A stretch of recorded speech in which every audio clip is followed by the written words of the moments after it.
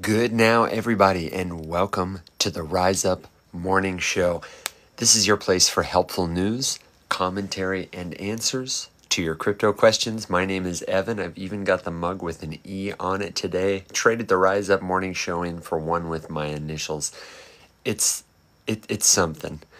It's not home, but that's the state of the markets these days.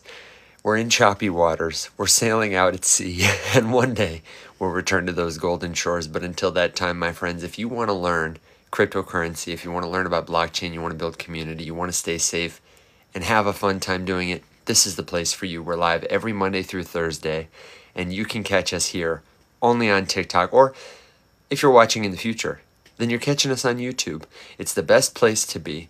The best way to learn is to join a community to accelerate your learning journey. I see some folks joining. Mr. Pat, welcome. Everybody, let me know where you're tuning in from.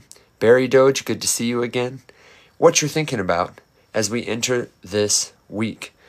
Just Tuesday, and already it's been a big day in markets. Changing interest rates in Japan have caused a pretty big collapse in crypto, in stocks. People are speculating, people are concerned, and I would say rightfully so. It's good to be concerned.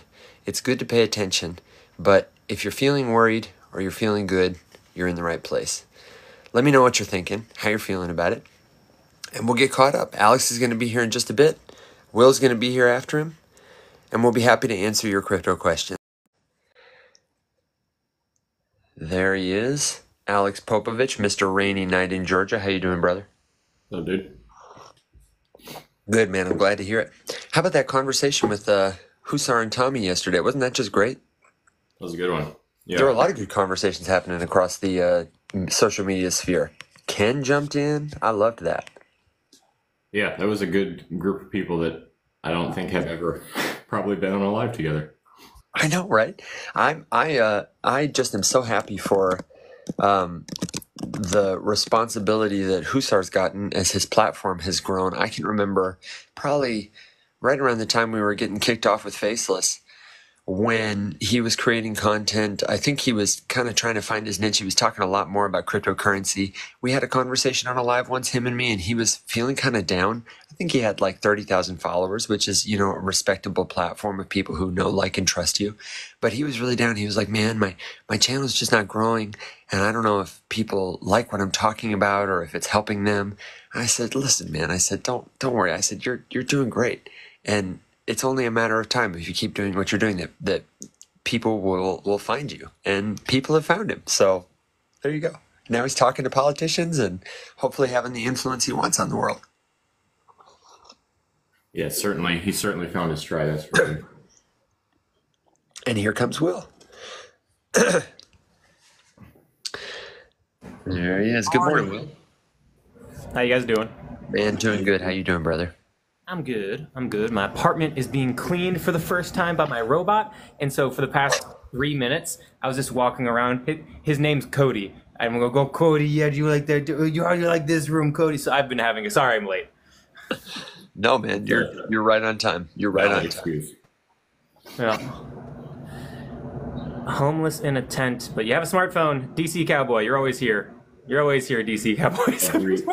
DC Cowboy, and I'm always inviting you. I say it to DC Cowboy every time I see that. If you're listening, DC Cowboy, send me a DM, man. And you never do. I wish you would send me a DM. And speaking of DMs, we're never going to DM you. We forgot to say this yesterday, but it's always worth noting that these are our only accounts. So if you're trying to reach us on social media, you might have somebody who looks like us reach out to you. They might say, hey, bro, or they might say, do you want to invest in a good opportunity? Or they might say, I have a group of professional traders or something. There's some free Bitcoin waiting for you. All of it is fake. None of it is true. I just wanted to go back to, I am a Nigerian prince who has been ousted from my country. I want them to go back to that. The good old days, man. Yeah. I think, Evan, I'm pretty sure you and I had this conversation when it happened, but I have one time in my life seen the Nigerian prince scam attempted, and Christina got the email, and it was incredible. It was everything that you wanted it to be. There was even the phrase like, you may be concerned, but don't fear, this is a legitimate business offer, or something like that. It's like nothing puts me at ease more than I wonder who the first guy was. Business offer. Who do you think the first guy was to do that? And just how like An big absolute genius. The thing is like he must have been immensely successful with that to the point where it got copied. Like the first person who did the Nigerian prince email scam must have made a killing for everybody to be like, we all have to do this. Oh, absolutely. People in other countries are like, oh dang, I could be a prince too. Someone just asked DL, our friend, what's the easiest way to get my coin on a DEX? And DL, in case you didn't see the comment, what is the network that your token lives on? Because different DEXs have different rules for the kinds of tokens that they'll accept. Some DEXs, you got to pay a fee. Some DEXs, you have to have a coin that's been alive for a certain amount of time or has a certain amount of liquidity. And it's all a little bit different, but the guidelines should be posted on their website. Do you guys have anything to add until we get more information? Just, in a nutshell, you need a hot wallet, a software wallet, more than likely, that can connect to the DEX in question. There's a lot of different DEXs, so it would, like Evan said, you kind of have to work backwards. It would depend what you're looking for. So if you wanted to trade some Solana stuff, for example, you might want to use Jupiter or Radium or one of those Solana DEXs. I think Orca is another one. Orca. And okay, so now we've determined which network the DEX we want to use is on, because we want to do some Solana stuff, so we have to get a Solana wallet, and then we would have to send Solana to that wallet. So you might download Phantom and create a Phantom wallet, and then you might send some Sol from your Coinbase account, your Kraken account, or whatever your preferred method of on-ramp is. I think you can actually even on-ramp directly in Phantom through something like MoonPay. We need a little more information to be more specific. Otherwise, that's kind of the general I'll tell framework. you, the absolute fastest, easiest way that I have personally seen to get your token listed on a reputable DEX is through Warpcast. There is a profile there called MetalBot. I believe the profile and the channel are metal-bot. I think the website is metal.bot. We can confirm that. If you're in the Discord DL, we can send you links and stuff. But what they've done is in your social feed, you can go to a post by MetalBot, click a few buttons to set the name of your token, the supply of your token, the ticker, and then click to launch it. Yeah, you can make one, and it immediately goes, get this, to Uniswap. It's a token that will live on the base network, and anybody, anywhere can trade it and start adding liquidity on Uniswap, which is, for my money, probably the most reputable decentralized exchange platform. It's certainly the biggest. It'd also be the best place. Yeah, it'd probably be the best place where you could find success with that too, because with Uniswap being the biggest DEX, the most liquidity is there, most eyeballs are on it, so all good things. Can I send you money? DL says. Do you mean to do this for you? No. I mean, you could hire us to do it for you. You could send us money because you love us and want to support the show. All those are viable options. But I'm telling you, man, this is easy enough to do yourself.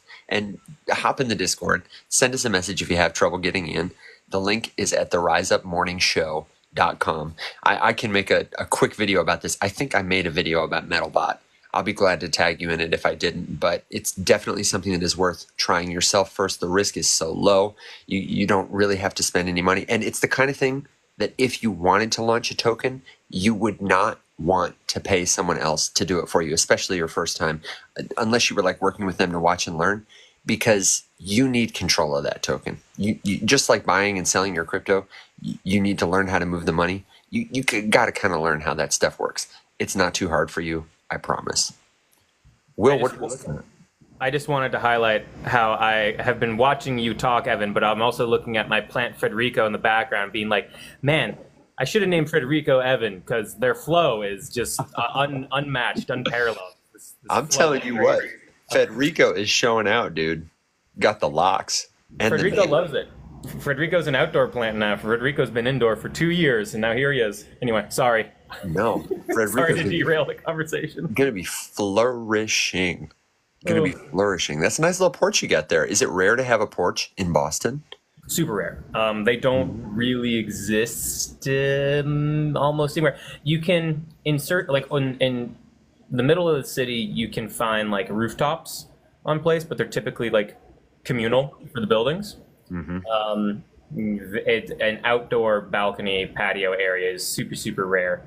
Not in many parts of the city. But my girlfriend and I found one, and now we have it, and it's nice.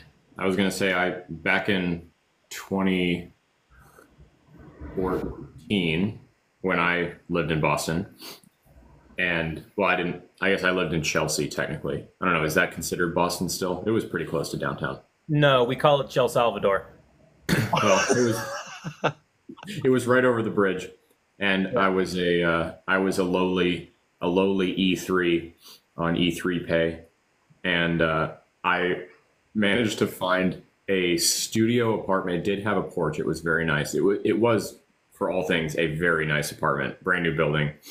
But that single studio apartment was probably the size grand total of like my little dining room and kitchen area right here, and it was like $2,000 a month, 1,900 and change a month, and that was in 2014.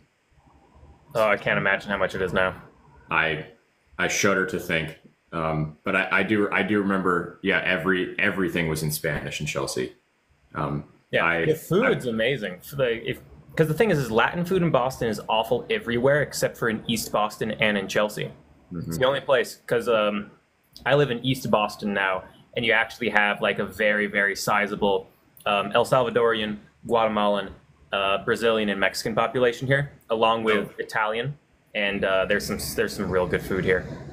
So, Will, just for my frame of reference, because it's been a while, my points that like I remember in Boston, the Union Oyster House sign is a landmark that I recall very vividly.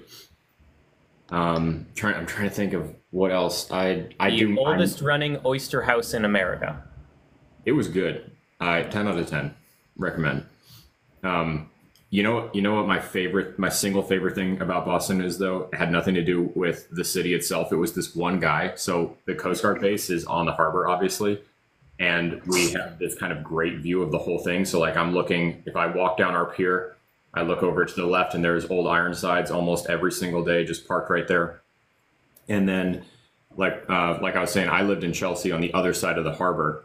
And in the morning, you would see the morning commute. And there was this guy, this absolute legend that we would wait on the ship for and wave to every morning, who would drive to work on a boat, like a little tiny dinghy with a little stand-up motor in a full suit. Jacket, tie, shoes, briefcase in one hand, motor in the other. And he would smart. He would just jet across the harbor every day. His boat was probably, it was a miracle that thing, like I never saw it capsize, but incredible. He was an absolute legend. That guy was doing the commute smart. Oh, yeah. Oh, dude. Yeah. And on a budget. And not to mention that after the commute, you knew that guy was winning. Like, Alex, on the commute home, was he just like loosening his tie and like taking his shirt off and like throwing a fishing pole in the water? Oh my God. I almost never got to see him on the way home, but every morning he would go by and we would all stand on the ship and just salute. He got a kick out of it every day. I'm sure he thinks of that every day for the rest of his life, being like, this is the coolest shit. This is the greatest way to go off to work. Well, because the Navy base is right across the harbor too. So like we're all out there. Everyone's out there. Hey guys, we had a couple other good questions come in, but before we get to questions, can I tease something to come and tell the folks? Yes.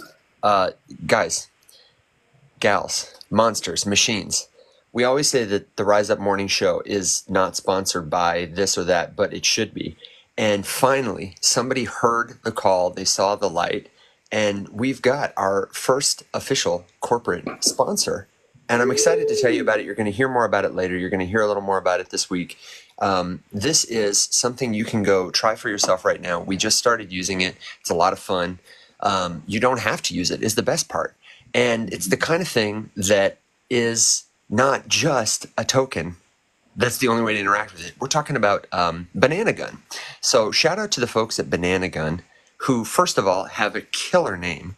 And second of all, have built a really cool trading bot because, the last couple months, Telegram bots have been all the rage. If you're trading, especially somewhere like the meme coin casino where seconds and slippage really matter, and you want to make the most of your time in your trades and also like not spend a bajillion trillion years trying to learn, you need a Telegram bot. It's like text messaging to execute your trades.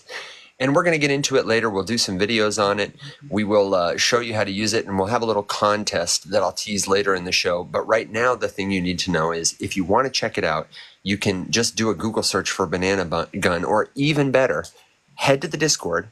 We've got a referral link in our profile so that all of us, can make an impact as a community on their platform.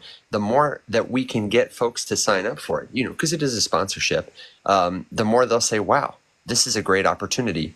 We should continue to partner with the Rise Up Morning Show. Even if you don't spend any money, it's totally free to sign up. You don't have to execute any trades. It is a great way to learn about the kind of tools that people are building in our space to improve user experience and also do practical things. So check it out. It's in the Discord. Alex posted an announcement.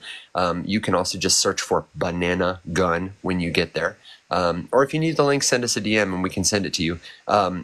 Was that on your bingo card today, Alex, was to walk through it? Or are we just talking a little about it today and sharing the link? And what do you think? So like Evan said, we're gonna film a longer format video where we walk through all of the stuff. How to use it and whatever. I'm still doing some messing around with it.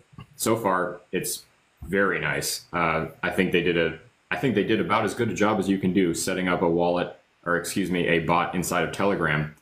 And they are actually moving the thing. I think the Telegram bot will stay and keep doing its thing, but they're moving it to a web app, which is pretty exciting. They're essentially turning it into a DEX, but with Telegram trading bot functionality.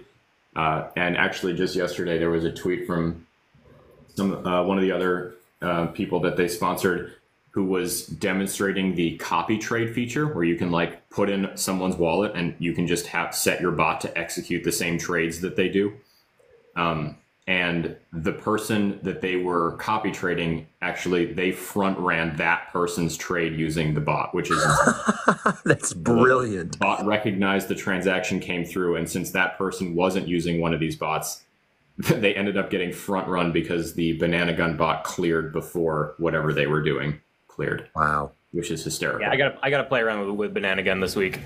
They're cool. Evan and I did a lot with BonkBot when we were doing like our meme coin safety courses and stuff, which I definitely want to talk about more. It's been a little while since we've covered all of those kind of basics and stuff. But so far, this one just kind of has some different features. I didn't even really know that there was a thing. There's like more, or that they were all different.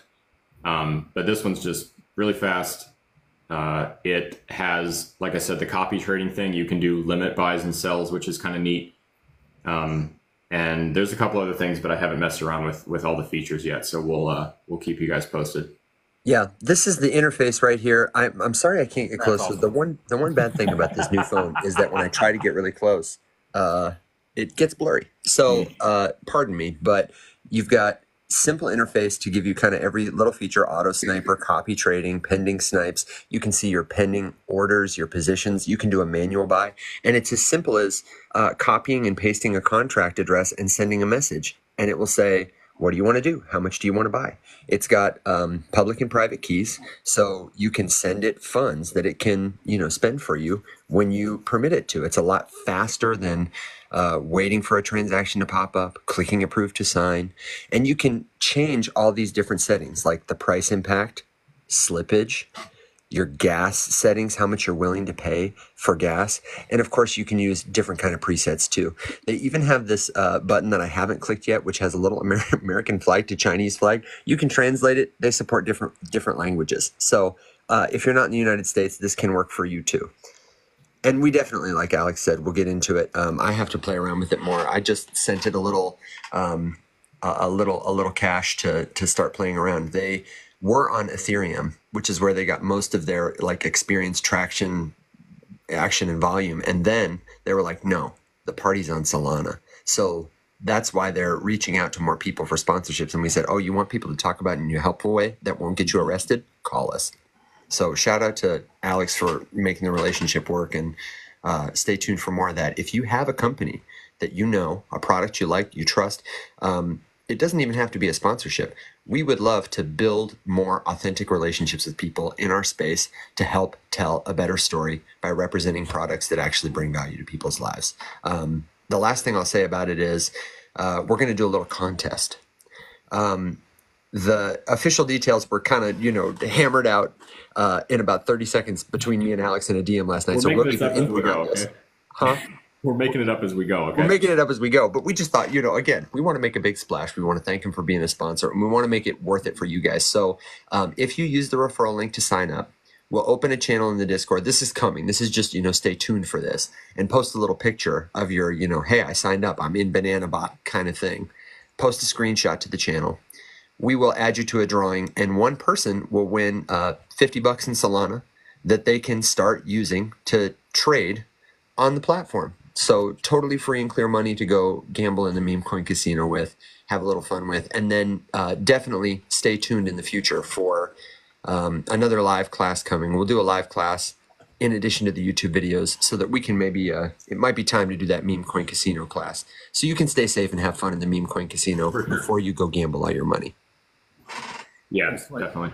When I opened up the DMs today and I saw all the plans and things that you guys were talking about, I was like, oh shit, Alex and Evan have been cooking. they've been cooking. What's happening? Well, we're all cooking now, and that's why we got to have a stand-up. So stay tuned. The Rise Up Morning Show is taking off, and I don't know if we don't have anything, no proof in the pudding yet, but we've also been spending time around Warpcast on social media and in meetings, building relationships with our friends at Coinbase.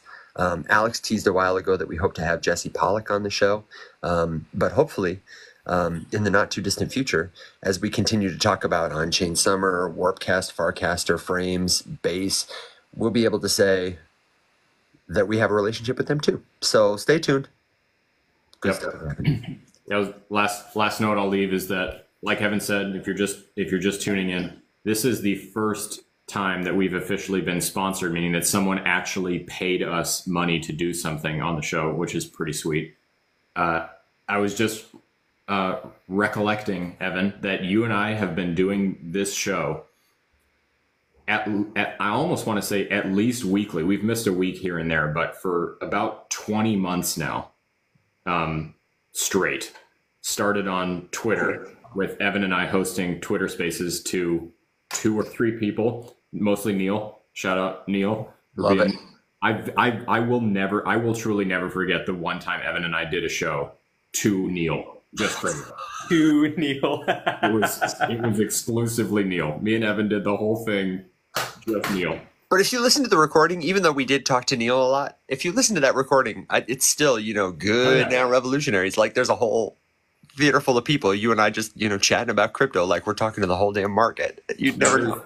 It is good. I'm very excited about it. So it was, and we've never made a penny from doing the show in 20 months. So here in month 20, we get paid for the first time, which is really, really exciting because I love a way that we can earn some money for doing this that doesn't have to come from you guys. That's the best kind.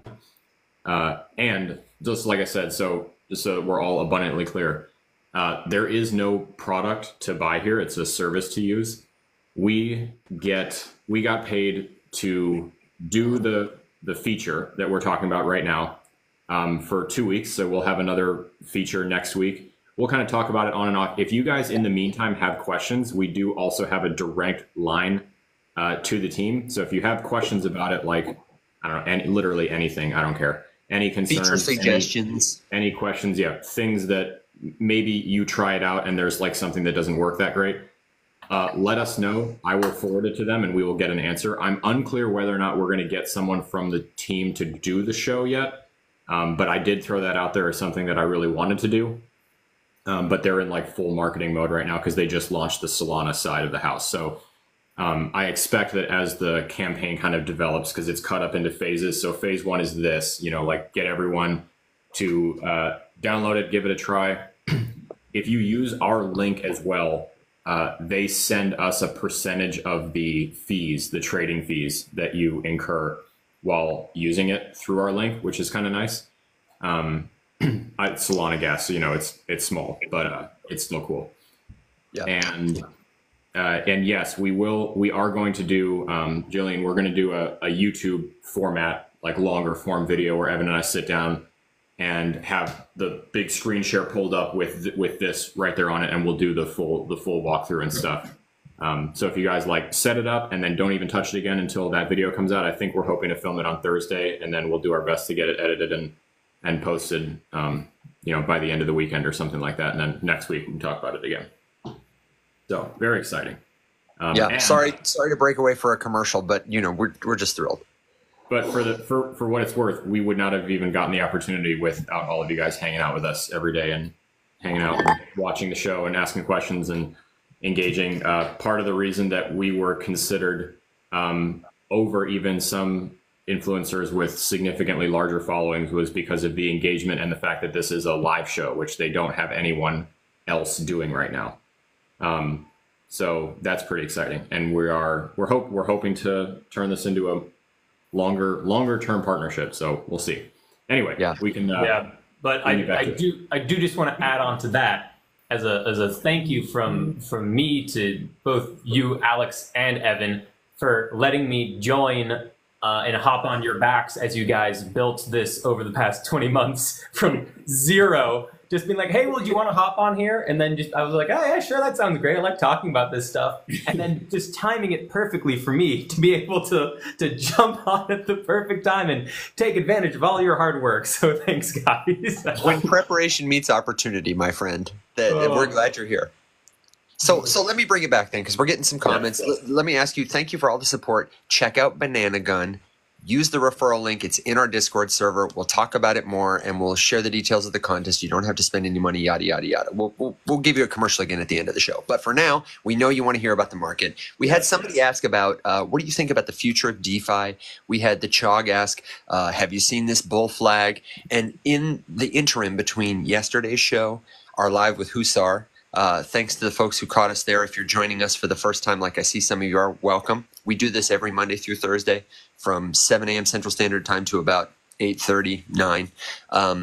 And a lot of folks are kind of speculating about what's happening. I've seen a lot of tears, Will, about some of the sacrifices you've made. I see a lot of questions about the future of the markets. So we've had a couple of hours, and we've gotten some more data points. Let us know in the comments if you maybe need a synopsis, if you have a particular question, but I just thought I'd kick it over to you guys, and that's what you're here for, because we want to hear from you. How are you feeling about everything, and what should folks at home be thinking about? We'll take it away. I was about to say, I have a lot of thoughts. Also, is the sound coming in here echoey? Very, very slightly, but not in a pleasing way. Like you're acoustically rich. A little ASMR-y. These numbers are about to jump through the roof. Anyway, apologies for a little bit of echo. I'm still setting up this room. But anyway, I have a lot of thoughts on the market.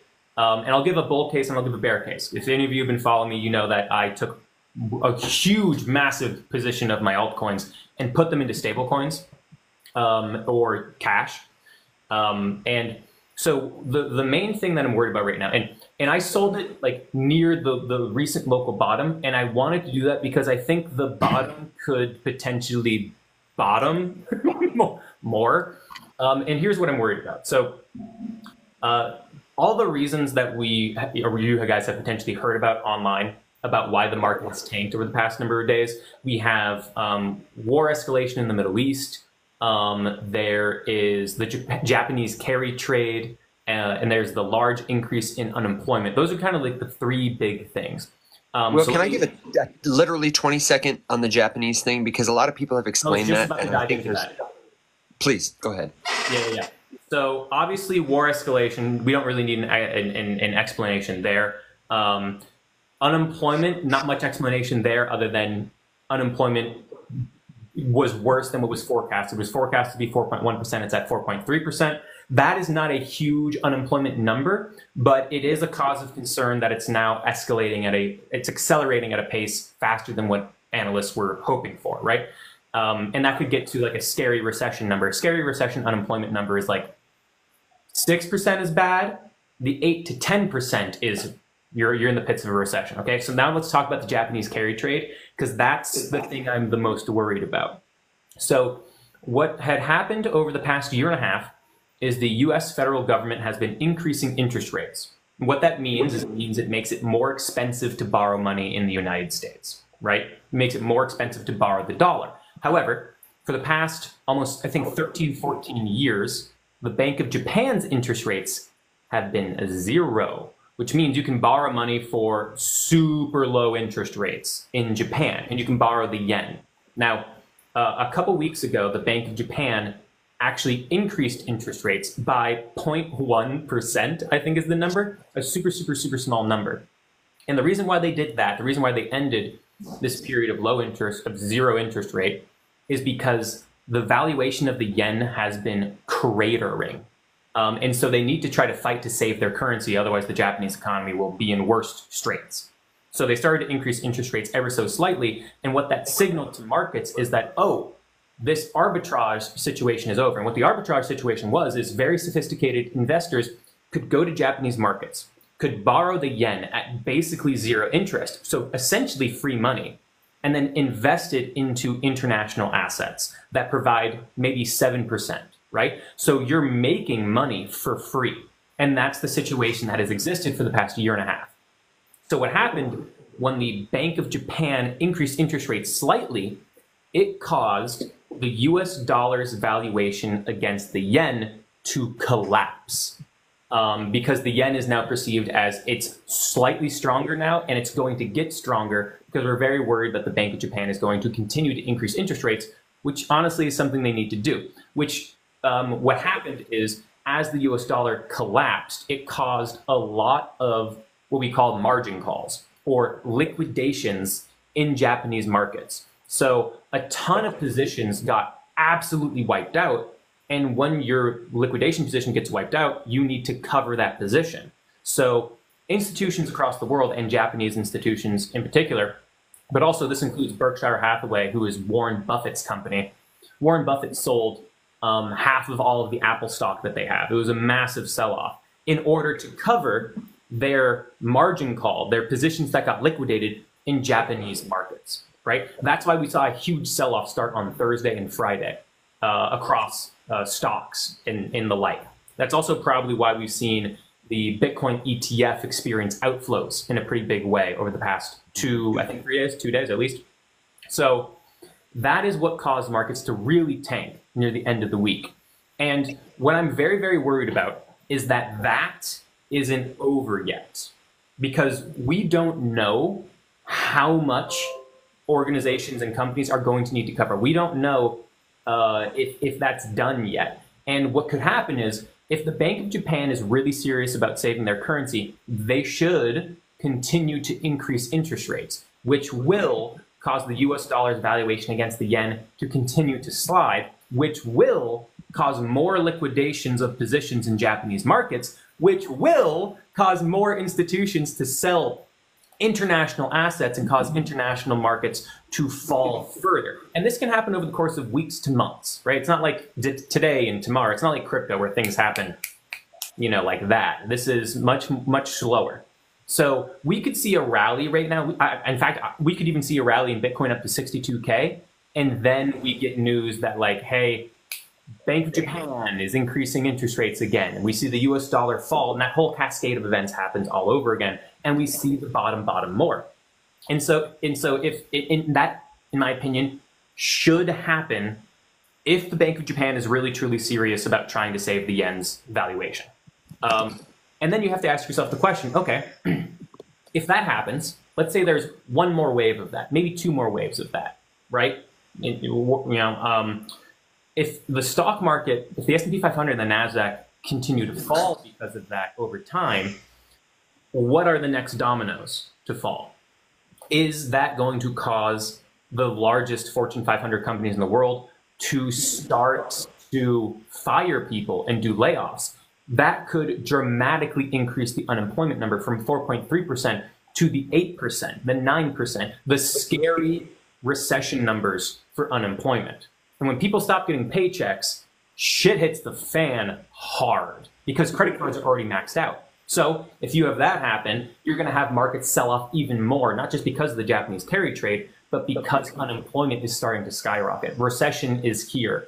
Also, if you have war continue to escalate, that is also adding more uncertainty to the market. So we have this potential domino effect, but also we have all of these other events that have been happening in the world for 3 years, essentially, that are all kind of meshing together to create what I'm very worried about is like a ball and chain that's going to be attached to the leg of investors and sink people down. And this could take place over 9 months. The 2008 recession, it took 14 months, I think, maybe it was 12 months, to go from the top of the S&P 500 to the bottom of the 2008 recession, which capitulated once the largest banks got in trouble. I don't think it's really possible for the largest banks to get in trouble, but we've been talking about for a while, the medium-sized banks in the United States are at really high risk because they have incredibly large unrealized loss positions. And if the stock market starts collapsing, those unrealized loss positions are going to get dramatically worse. So that is the situation that I see potentially unfolding. And so the decision I made for myself, and you guys have to make the decision for you, is I looked at that and I say, okay, I am incredibly over 12. 90% of my net worth was in crypto. And I go, this is too much exposure to crypto, given the risk of this potentially happening. You know what, if we get a rally up to 62K, you know, my altcoin positions would have been up maybe 10, 15% more. Sure, like in the short term, like I think that bounce could happen. I can play that, but do I feel comfortable leaving all of this at risk? And the answer to me was absolutely not. So I needed to de-risk my own position, and I still have my Jupiter. That's just going to stake. I'm just going to leave that staking, and it'll do what it's going to do. I still have all my Bitcoin, and I have like 2 or 3 other small altcoin positions that I'll look to try to get out of. But for me, I was like, the risk of this domino effect playing out is so scary that I cannot put 90% of my net worth at risk of experiencing that. So I'm going to wait to see strength in the market. But sorry, I went off on a tangent of what I'm looking at in the market and kind of how I'm playing it. But, you know, Evan, Alex, I wasn't looking at the chat. Were there any questions that kind of popped up in that? Guys, let me know if you have any questions, if any of that didn't make sense. Yeah, there's a lot of good conversation happening here. And one of the things people want to know is, how do we verify in real time these interest rates in other markets? I don't have personally a good source. I usually am relying on secondhand reporting from what I would consider to be credible sources that, you know, you would list their source. Do you have one? Source for what exactly? Japan's interest rate decisions in real time. Like, you know how we're always waiting for like the data reports to come out and there's a press release or whatever. Well, what you need to do is I don't know what it is right now. I can Google it, but you would want to look up the next meeting or press release for the Bank of Japan, because the Bank of Japan, just like the Fed, they have planned meetings where they come out and say, this is what we're going to do moving forward with interest rates. So what you'd want to do is you'd want to go and look up what the dates are for those, not Fed meetings, those BOJ meetings, Bank of Japan. That's the name of the federal bank. And then you would want to tune in to their press releases. That's how you would get the most up-to-date, direct from the source information. Got it. Khalil said forexfactory.com. I did a quick Google search and saw that there are, you know, websites like investing.com or tradingeconomics.com. I clicked into a couple of them that look like they report on these things secondhand, and it's their business. So they probably aren't going to jeopardize that model by posting something inaccurate. But another question that we have is, this one sums it up well, is people are kind of uncertain about the direction. People question not your decision to de-risk, but just generally, some people say it's going to go up. Some people say it's going to go down.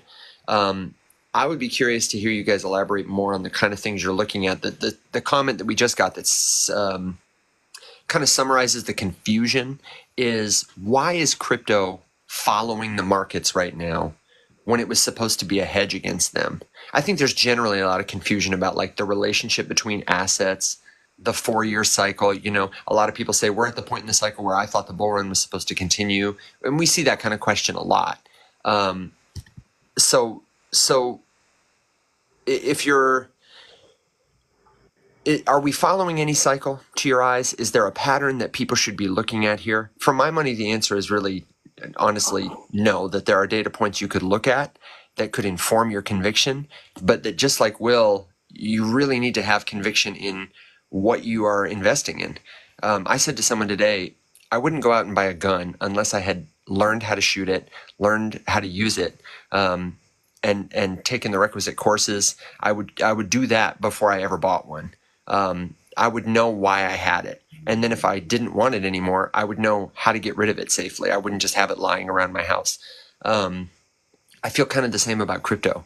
If you're looking at what is happening macroeconomically or what somebody's telling you and you're not able to get conviction about it, then maybe you need to spend more time learning about the underlying asset. But I don't know. What would you guys say about the relationships? Because, Will, I feel like you have a lot more helpful indicators that you personally look to build conviction. I'm kind of a fundamentals guy. Yeah, for the conversation of the stock market and Bitcoin, we have seen over the past number of years way too much correlation between stocks and Bitcoin. And then one thing I'll give him props for, DeFi Daddy pointed out to me, is that the summertime is the most uncorrelated that stocks and crypto are from one another. It's just been unfortunate that stocks kept going up and Bitcoin did the opposite. So, but for the most part, you know, the stock market and Bitcoin have been going in the same general direction that has been led by global liquidity levels. Now, right now, you can say that Bitcoin and stocks are perfectly tied to global liquidity, because as global liquidity, which means the amount of money in the overall financial system has been increasing, and that is largely led by the Federal Bank of the United States, but also all central banks. You know, are they printing money or are they not printing money? From 2008 up until really a year and a half ago, when the Fed started decreasing interest rates, it has been a period of massive increase in global liquidity, massive money printing. And so throughout all of Bitcoin's history, Bitcoin has existed in a time of, it's called quantitative easing. That's the term for it, but it's a time where money is printing, money is flowing, liquidity is rising. There's more money available to borrow. There's more money available to invest in assets. So since global liquidity was doing this, stocks were doing this, and Bitcoin was doing this. So you could say that crypto and stocks are very correlated to one another because they're very correlated to global liquidity, because it just makes sense. If there's more money in the system, more money can flow into things. And then over the past year and a half, we saw money, the global liquidity start to decrease. But we saw the ETF run in Bitcoin. The reason why that increased is because you had a new pipe of money, a very big pipe of money, connect into Bitcoin, and you saw that buck that trend, right? Buck the trend of global liquidity going down. And also, the effects of global liquidity going down or up take time to be felt in the market. So we still have the stock market going up. And a lot of people, if we do have a recession, a lot of people are going to look at this last run in stocks we've had over the past year as the melt up. A melt up is the final explosion of fun that you have before things fall like a rock in water. So those are my thoughts on the reason why Bitcoin and stocks have been tied to one another. What you're going to see, and also it was the same with gold too. Gold, for the most part, copied the stock market as well. It's just really a matter of how hard do things rebound depending on market factors. Gold rebounded super hard in 2008 because it fell 30% and then started flying. And it was because of two reasons. One, the gold ETF is still pretty new. Luckily, the Bitcoin ETF is still pretty new too. And the markets, even though it had bottomed, people were still terrified of markets. So people ran to the asset to go to when you're scared, which historically has been gold. And so gold had a really, really amazing rebound for an asset as large as gold is. And I think Bitcoin could very likely be the same. But again, I don't think Bitcoin's going to be saved from a market collapse. There's no reason as to why it should. If gold and other store of value, safe haven assets fell, if Bitcoin is that same class, which it is, it should also fall. So Bitcoin fell, or gold fell 30% in that recession. If we have the recessionary fall now, right? I'm not saying it's guaranteed, I would expect Bitcoin to fall along with stocks in perfect correlation, because when people are afraid, they sell to preserve their capital and they run to cash. So that would happen with Bitcoin. But then people would start looking, okay, what do I run to now? I'm scared of the market. What are these assets that you have? Like, oh, you're going to see gold rebound. But also Larry Fink for the past year has been on every single business news network telling everybody I think Bitcoin is the asset you run to when you're scared. It's when you have fear that the global economy is weak. You fear about geopolitical concerns. He has been pitching this for a year and laying the groundwork for his institutional investors to say and make them feel that Bitcoin is safe and that Bitcoin is what you run to. And so he has positioned himself almost like he knows this is going to happen. Almost like he might have a product that people could buy. Would you say, William? And he has positioned himself to, and BlackRock, to be that institutional vehicle for getting access to Bitcoin. And then I bet you see Bitcoin erupt in value, but not after potentially a 50% fall from where we are right now. And then afterwards, I bet you see Bitcoin perfectly, I'm very off topic right now, but I bet you see Bitcoin do an amazing recovery, potentially for years, because that's what gold did, right? And Evan, you mentioned something like, are we in this 4-year cycle? I thought this is when the bull run starts. I think we are potentially seeing the 4-year cycle break forever right now, because you had the ETF run. You had an all-time high before the halving. That was like a first potential signal. If we have a recession, a bear market's going to happen immediately afterwards. The 4-year cycle's toast. It's done. It's over if that happens. It's absolutely shattered. And now you have BlackRock positioning Bitcoin as the safe haven asset for the past year and a half to run to when you're scared, and they're going to dive into it. And I bet you see Bitcoin copy gold, where it just runs. And when you have sell-offs in gold in that ETF, I'd have to pull up the chart, but it lasted for like 4 months. And then boom, boom, boom, boom, boom, flying back upwards again. You know, this is potentially the end of the 4-year cycle and potentially the last time we ever talk about it, unless Bitcoin and the markets get saved right now, you know? And if that happens, then this is a local bottom as we continue our way upwards through to the midpoint to end of 2025. So it's an exciting time, but it's a very uncertain time, which is one of the reasons why I moved to stablecoins. I'm going to add an opinion to that last point that you made, Will, about, you know, potentially the cycle breaking. Because I did the simplified Twitter space, which, by the way, I'll put his handle down here in the chat in a second. If you guys are on Twitter and you want to follow some reasonable human being to help start to, you know, hear something that isn't insane coming out of crypto Twitter, Sam Stefanina hosts multiple Twitter spaces a week, and they're very good conversations. And simplified is kind of the broader market one. And this came up a lot yesterday, obviously. And I made the observation that, in my humble opinion, the 4-year cycle, the way that we've known it, is already broken. It's already gone for 2 reasons. One, because we saw, thanks to the ETFs coming out, a new all-time high made pre-halving, which has never happened before. 2, actually 3 points. Point number 2, we saw massive altcoin rallies. Like if I had $1 for every time someone said, when are the alts going to run, while you could look at charts and find alts that were up 2, 3, 4, 5, 6, 700%, a lot of dollars would be had. And the difference is that we started to finally see the cycle of a cryptocurrency's lifespan break in a way that it hasn't broken before, which is, you know, the standard life cycle of an altcoin is phase 1, speculative hype. There is no other reason to trade it. There's no other reason to buy it. There is no other reason to hold it. And there's no other reason to sell it. It's exclusively a speculation lottery ticket. And then 99% of them don't make it past that stage. And we finally saw massive ones who didn't necessarily do anything wrong, like the way that most altcoins die, like with horrible treasury mismanagement or some sort of major security exploit or something like that.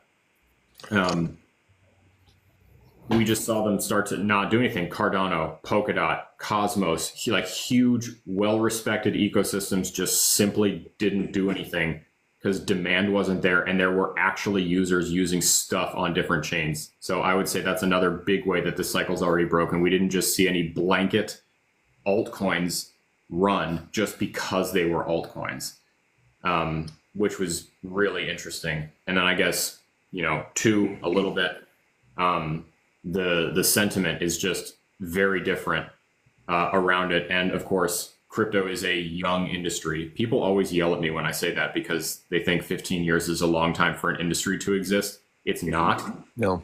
And there's a tremendous amount of economic, geoeconomic, world economic factors that crypto just hasn't experienced yet. So we're making brand new data points every single day. And everything that has happened this year, from the pre-halving all-time high, thanks to the ETF, to the ETF inflows, outflows, to the ETH ETF ramming through, all of these other different kinds of things, the way that, like I said, these gigantic layer ones with no real like obvious reason to just flounder have just not gone anywhere. All of these things are brand new data points that will be referenced by market predictors forever from now on. These will all enter the conversation as things to consider. And for that reason, then, Will, like you said, you listed everything, but you had just the ultimate collision of a bunch of different stuff. Because we get bad news all the time. We get good news all the time. Bad news and good news taste differently depending where we are in the cycle, right? Like, we got insanely bullish news all throughout the bear market, and we got all kinds of bearish news all the way through every bull market. But you had the whole yen and Bank of Japan thing happening. We had the weird thing where crypto decided it was going to hitch its future success bandwagon to a really weird thing in the Trump campaign, which was really odd. I guess kind of RFK too, but obviously Trump has way more momentum. So that was a really weird move for crypto as a whole, but I totally get it. Like, we're all desperate for public recognition. Alterations to the cycle, like we talked about, the fact that there's hot debate about whether or not we are in a recession or not. Like, tons of economists that I learn from and follow have very conflicting opinions about it, which is interesting. Usually you don't have quite that much division. And the best way that I've heard it phrased was that we are in, and have been in for a while now, a hard labor recession, which is the wage stagnation. The cost of living is going up as it always does, but wages, like the stagnation of people's wages not increasing at all, is being felt harder and harder and harder and harder as inflation, ran away from us. And then you couple that with all of the rate increases, just made it even harder. So we're all still earning the exact same thing, but the cost of living has gone way up. So everything is more expensive, even though the jobs market is like, think about the last jobs report, right? Like, it was still over 100,000 jobs added, but it was looked at as being terrible just because of, the number falling short of expectations. Well, the other thing too is a lot of people have peeled back the onion on that, and the jobs growth that we've seen month over month has almost entirely been led by the federal government. Yeah, a lot of government jobs added, which always interests me because that was an interesting one. As a former federal government employee, we see take a look at like the jobs market right now and think like we're looking at government jobs being added as being a bearish signal. Meanwhile, the only groups like laying off people en masse are, well, right now it's gaming studios. I'm like, they're firing everybody. Bungie just again axed almost 20% of its workforce, which is insane after the most successful product launch in their history, which is insane. So like, I don't know why that was looked at as being bearish, because the government's not laying anybody off. Can I give you some more numbers for that? Finish your point. I'm sorry. Well, no, you're talking about, Will made a point a couple minutes ago about zooming out to like this period of quantitative easing that's really been going on. If you look at the last, since Bitcoin has existed, years, since the 2008 financial crisis, we've really kind of been on an upward trajectory. But the last 3 or 4 years since the last bull run have been very different. And my theory that kind of aligns with both of you is that the numbers are diverging from the patterns we've seen that people cling to. This is why I've been hesitant to call what we're experiencing a bull market. Here are the numbers and what they look like. In the last 4 years, I'm going to show you this graph that I think, Doug, was it you who posted this yesterday? It was fantastic. This is a visualization of Coinbase's quarterly trading volume in billions of dollars since Q3 of 2021. This was the top of the last bull run. The blue bar is retail dollars. The orange bar is institutional dollars, just on Coinbase. But looking at the market broadly, this is a pretty accurate reflection of what the crypto market experienced, okay? And you can see the numbers are big. This is almost $600 billion. Look at the numbers as they go down to now. This is what people are calling the bull run. And historically, if you had looked back at previous runs, you would see bigger tops and higher lows also. So if this was a true bull run according to the 4-year cycle, you would expect to see this number go up here eventually. Maybe it comes down, maybe it goes back up, I think is what people are waiting for. But I tend to agree with you, Will, because I think the other numbers, and Alex, this is to your point, don't reflect that we're following a trend necessarily. One of the numbers, Alex, is like jobs. Average income, this is just for the United States, has increased significantly, even in the last 4 to 5 years. But median household income, like the average person's take home, has actually gone down. So billionaires have more money, companies have more money, right?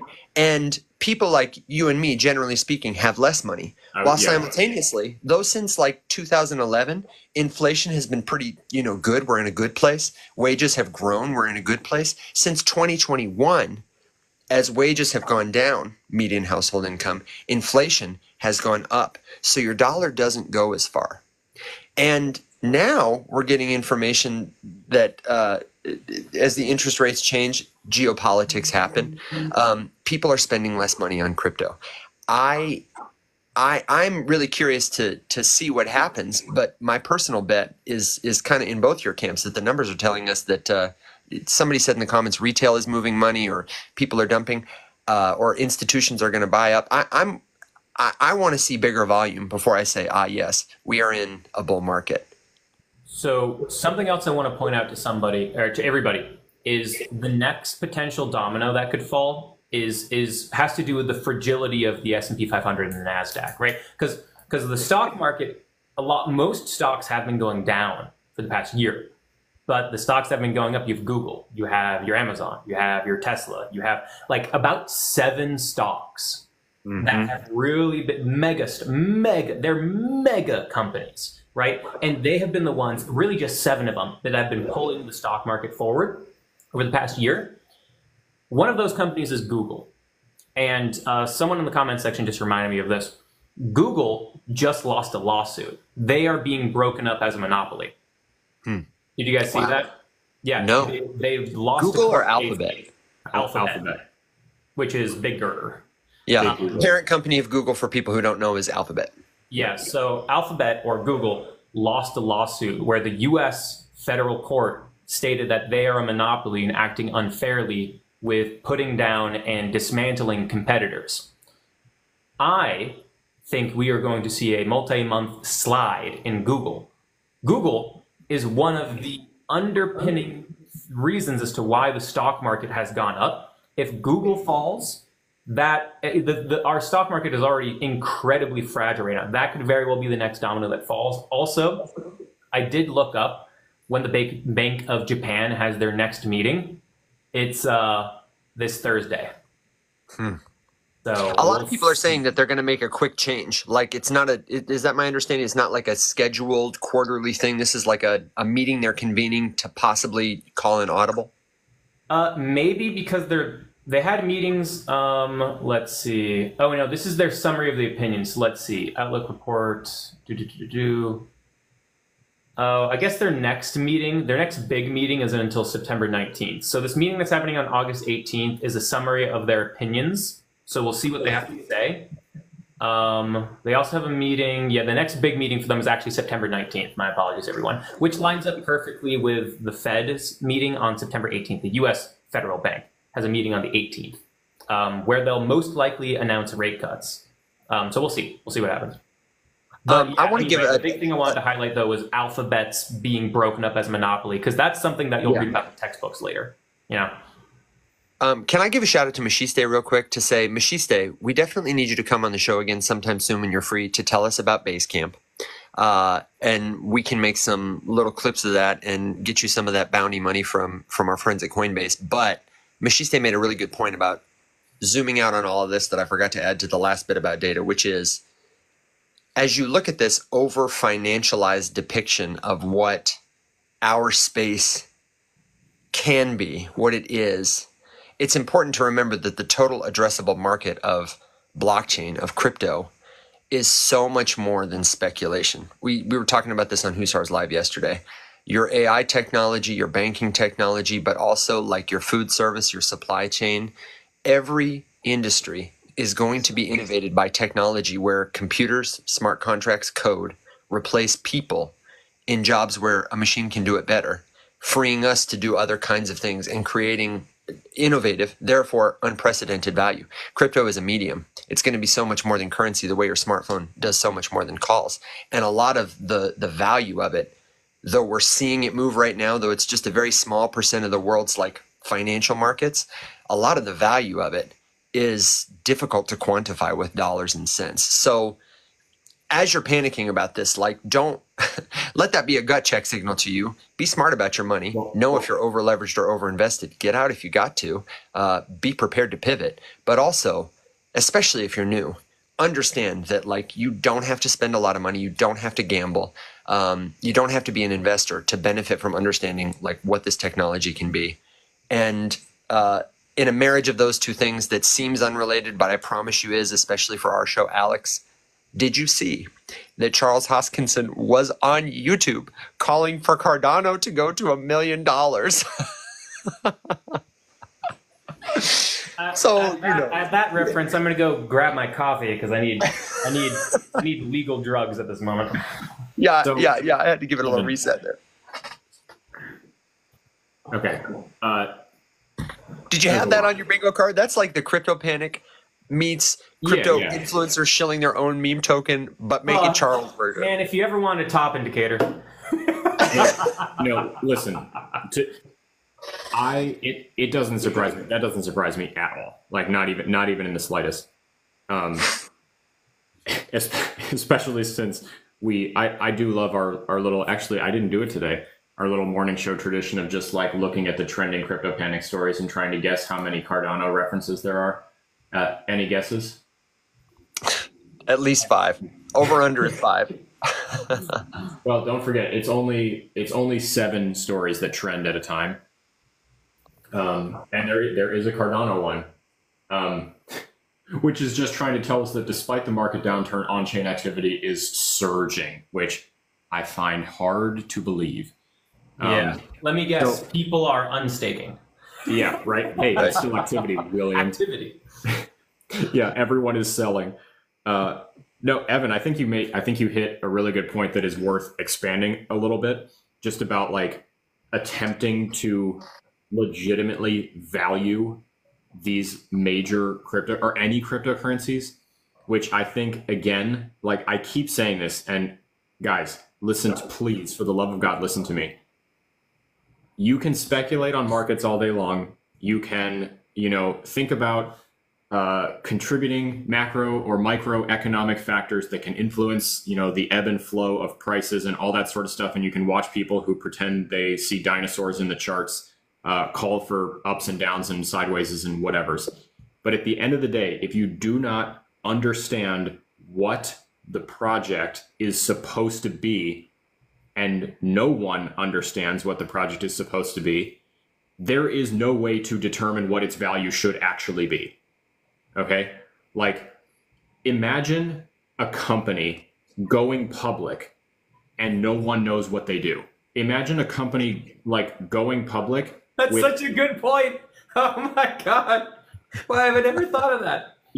Just imagine starting a meeting to like take your company public and you're like being asked questions by the go public people and they're like, okay, what do you do? Don't worry about it. Okay, no worries. Moving on. What's your current valuation? $400 billion. Oh, okay, interesting. Why? Because, bro. Okay, cool. Yeah, good answer. And it's like, does any of that make any sense? Like, I made a video not too long ago. I should make it again. When you're evaluating a project to buy, imagine that the person who's shilling it to you was standing in front of the sharks and they were asking all the standard questions that they ask startup founders on Shark Tank. Like, what face would Mark Cuban and Mr. Wonderful be making at that founder when they couldn't answer questions like, where does your revenue come from? And what do you do? Like, it's insane to think about it that way. And that's almost every crypto. Like, so, Evan, yesterday someone was mentioning Fetch AI, and I've just like left it alone because it was all over the place. It was all over the place being talked about. There was so much like speculation being fomented in the market, and the merge, and then like merge FUD and like all this crap. And I'm like, you know what? I don't want anything to do with that. Like, no one is even remotely questioning what the project even does for a living.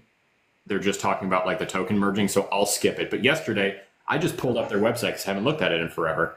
And Fetch is one of those cryptos that I did on Coinbase Learn and Earn like 2 years ago. And I had, you know, like $10 that turned into $100. And so I got rid of it. And I'm looking at the website, and dude, the power with which I rolled my eyes into the back of my head just on looking at the first banner on that website. Oh, right? Are you looking at it? Do you see it now, Mr. Krabs? Like, you know, that's funny to me because I actually had a good conversation with our friend Robbie, and he made it sound like they have a product. And I feel like I remember looking and thinking about their website, but the website is fine. The website isn't their product clean. Personal agents? Don't they have that? I have no clue. I didn't even make it that far because I got sidetracked with your ultimate platform to build AI this, AI that, AI this. And I'm like, Jesus Christ, give me a break. Oh my God. You know, one of the nice things, every negative always has some kind of positive. If this is the beginning of a major recession dip in markets, maybe all the AI coins will be obliterated. And I'll look fondly upon that smoldering, burning pile of garbage and go, all right, can we get something else to replace this now? Yes. That was the point. That was the point that came out of Simplified yesterday. Was like, look, crypto is nuking. The point that I made, you know, in my little detailed chart, the life cycle of a cryptocurrency. As you can see, step 1, speculation. Step 2, actual user demand. Okay, there are not very many that users are actually wanting to purchase because they need it. That was such a turning point in my head to making the determination to purchase a cryptocurrency when I was like, I don't care what the price is. I don't care about investing this time. I just need a little bit of ETH. I just need a little bit of SOL. I need to get a little bit of AVAX to do this, whatever. That was a turning point in my head where it's like, oh my God, I'm product shopping like an actual user who has like a thing that they want to do, and I need to buy this to do the thing I want. And that was the first time I had ever bought crypto that way. Like with that in mind, where I couldn't care less what the price is. I didn't even open a chart. I just like, I needed $20 of ETH. So I got $20 of ETH, right? Did a thing. And gaming is just it. Gaming is that niche for me. This is my opinion. Full disclaimer, full disclosure. This is my opinion. But when I look at gaming, you have prices nuke, right? 60% across the board, standard for altcoins. Bitcoin loses 30% in 5 days. Guess what didn't stop working? Games. Guess what has a way higher likelihood of stop working is your weird Ponzi DeFi protocol that's farming you 19,000% APY paid out minutely. Like, those things break when prices crater. We're worried about stable coins depegging. We're worried about all of these different things. And I never have to worry about anything other than too many players crashing a game server. And so for that reason, if there's a crypto product that like I need to play a game that I like look forward to playing with my friends every day, that is the single most bullish thing I could think about a cryptocurrency right now. And it becomes a matter of time. Like they'll get nuked with the whole market, but like that's where I care. That's my conviction right now. I can't believe I'm doing this, but I don't want to get sidetracked into this, except to say I think you might look at Fetch again. The docs page specifically is better than their home website. I don't hold this token. I have never purchased this token. I am not telling you to buy it. But I actually think their docs website, like fetch.ai/docs, is way better than their homepage, and it immediately tells me what their product is. However, my question remains, as it always does this actually need a crypto token? I think the product is awesome. I question whether or not the token is anything other than speculative. If you made money on the token, that's great, but why do I need it? God damn it. We were so close to disagreeing, Evan, you son of a bitch. Sorry, brother. Wait, wait, I thought it happened. I just told everybody they finally disagreed, everyone. Did you came, We came full circle. I was too excited typing. I stopped listening after you're like, hang on, I think it's actually, I was like, oh shit, no. I do actually disagree a little bit, so don't worry. It was not a total false alarm. I am so uninterested in that as a product because OpenAI exists. You can build GPTs, and ChatGPT 4.0 is incredible. I don't give two shits about Fetch AI trying to like put a different color scheme and make the UI prettier. Like that to me, you have so little hope of using crypto dethroning someone like OpenAI. Like to be fair in that arena, right? Like Claude or Gemini, like they've taken good stabs. Like I've gone back and forth between using AI products, between stuff like that, just when like a new feature comes out. So like I'm going to cancel my GPT subscription and I'm going to go back to Gemini Advanced and use that for a couple months. Then 4.0 came out. And I'm like, oh dude, 4.0 is wild. I'm going to go back over there. Same thing with Midjourney, right? Like I pay for Midjourney. I love Midjourney. I use it all the time. DALL-E got better for a little bit. So I'm like, you know, I'm going to use DALL-E. I'm going to use Stable Diffusion for a little bit. Like, and guess what? Every single one of those did all of that without needing to sell me a cryptocurrency that doesn't actually have anything to do with the execution of their service. Mm-hmm. That's where I draw the line. And other things that I'll add just on the AI topic, everybody. So if you guys don't know, I spent 7 years in the AI machine learning field, not as a data scientist. We've never gone, and I don't want to make you do like a full deep dive on your entire career, but like that's such a broad space. Like, do you or your company, you know, do you focus on like kind of all of it, or like, can you tell us like what's more of the focus, or like what do you do? I worked at three different companies. I worked at 3 different companies, and the first one was a $3.3 billion company. The company's called SAS, S-A-S. They're the company that created analytics 50 years ago. In fact, the guy who created analytics, his name is Dr. Goodnight. He's still the CEO of the company. Anyway, you can use analytics. When I say analytics, AI machine learning are just analytical models.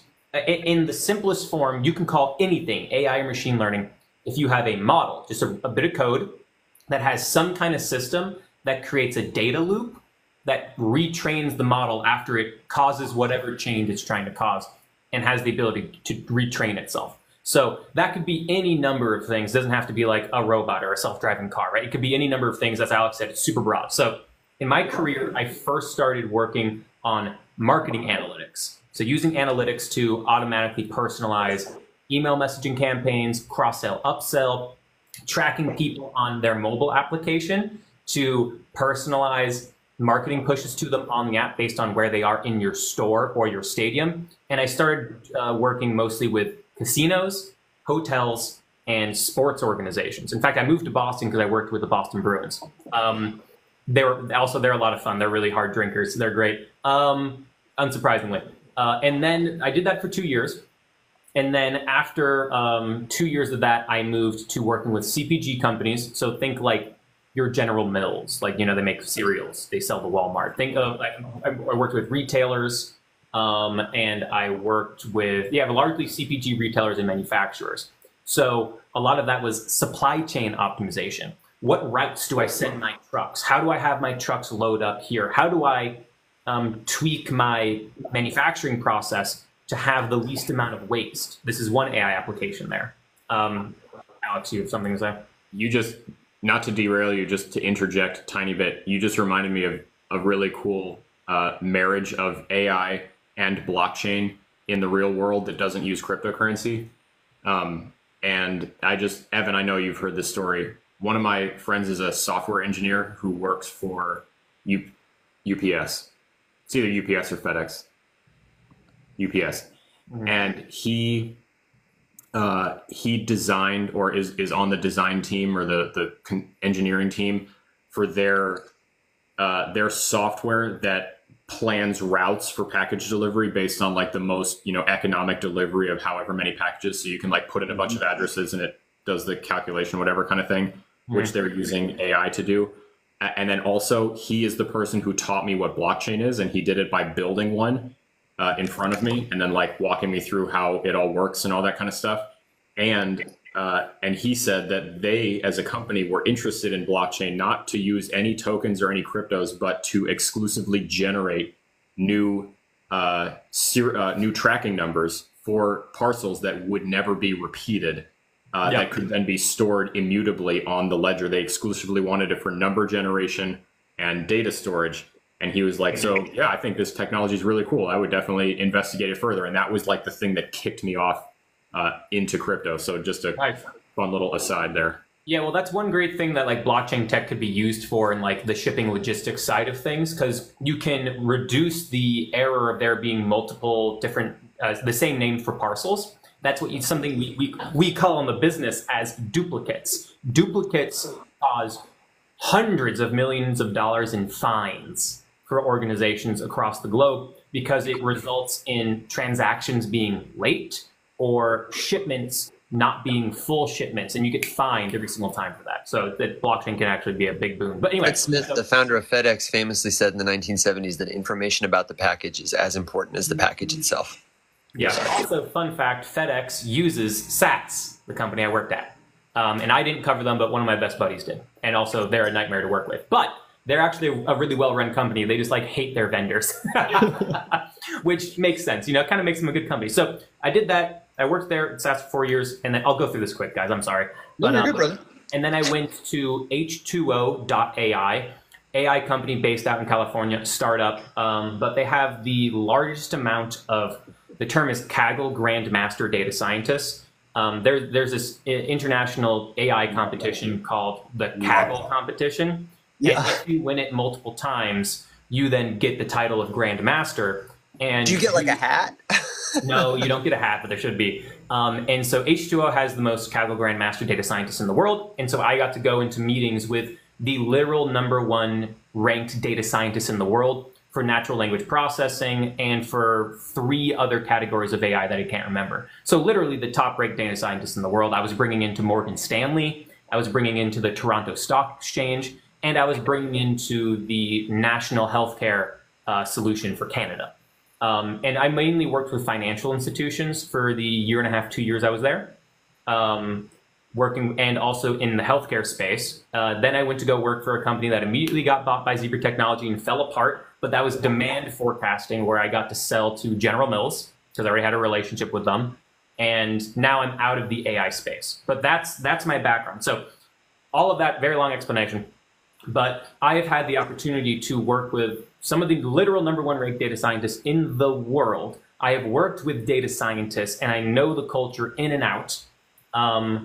And I know the implication in the use case and how things are put into deployment across a host of industries, some not regulated, some incredibly heavily regulated.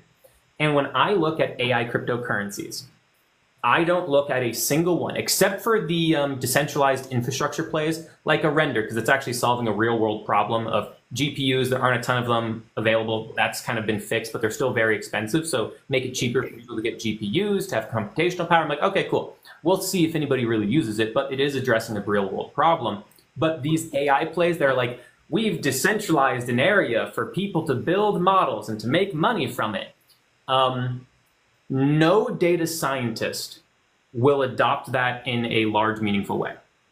And it has to do with the culture, because there's already a huge open source culture in the data science space. And where you prove yourself and build up your credibility and build up your resume to then go to a company and say, hey, I want $500,000 a year, is you have to go into these open source competitions. You have to post your code. You have to work on projects essentially for free to build out your resume to then go to organizations. And there are also tournaments you can win and get paid.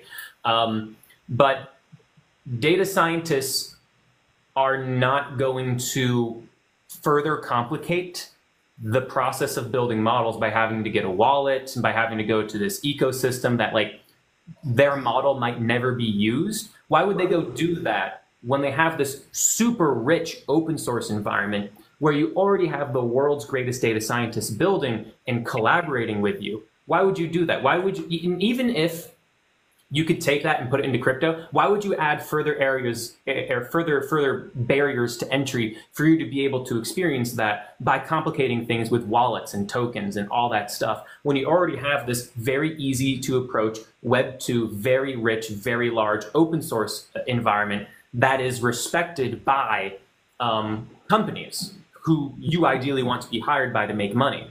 Web3 complicates that process and also puts you in a much smaller pool of people who are paying attention to your work, which is totally the opposite of what you want. And so when I look at things like Fetch, where it's like, build your models here and it'll be monetized, I go like, okay, what are like 3 people going to try to build models here? You know, that's the thing. It's not everything that is on Web 2 should be moved on chain until we get to the day. And I think we're getting there with a thing like the Coinbase Smart Wallet to like make it so that your Web3 experience is the same as Web 2, where all that stuff is pushed into the background.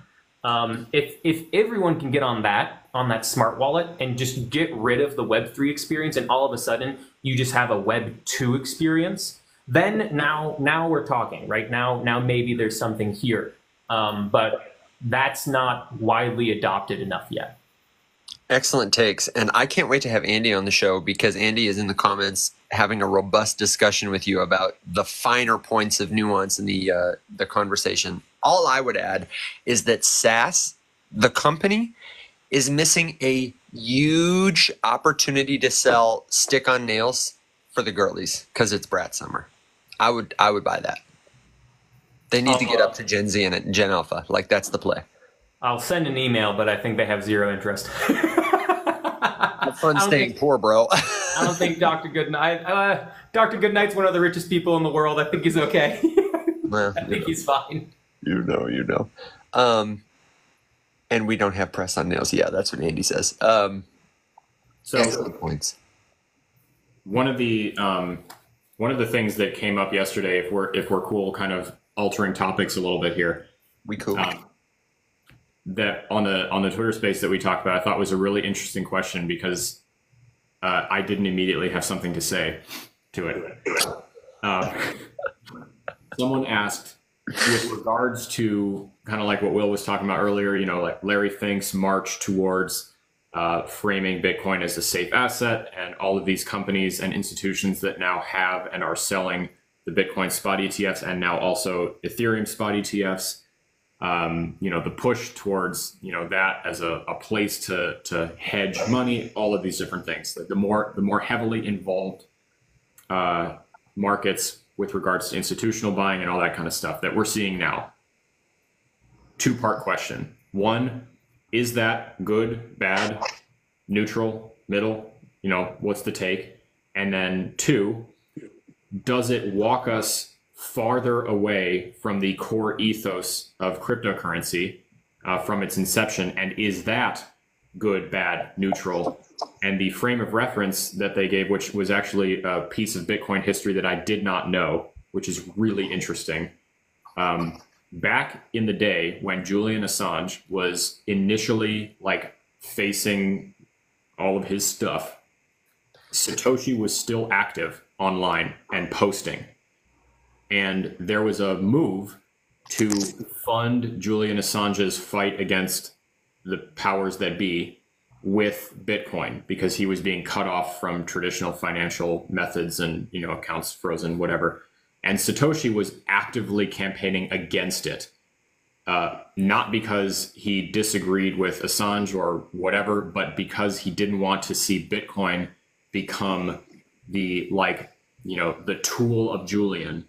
Or, you know, he thought that would pull Bitcoin away from its original and like core ethos. And I would argue that Satoshi is a pretty solid person to have an opinion about that, all things considered.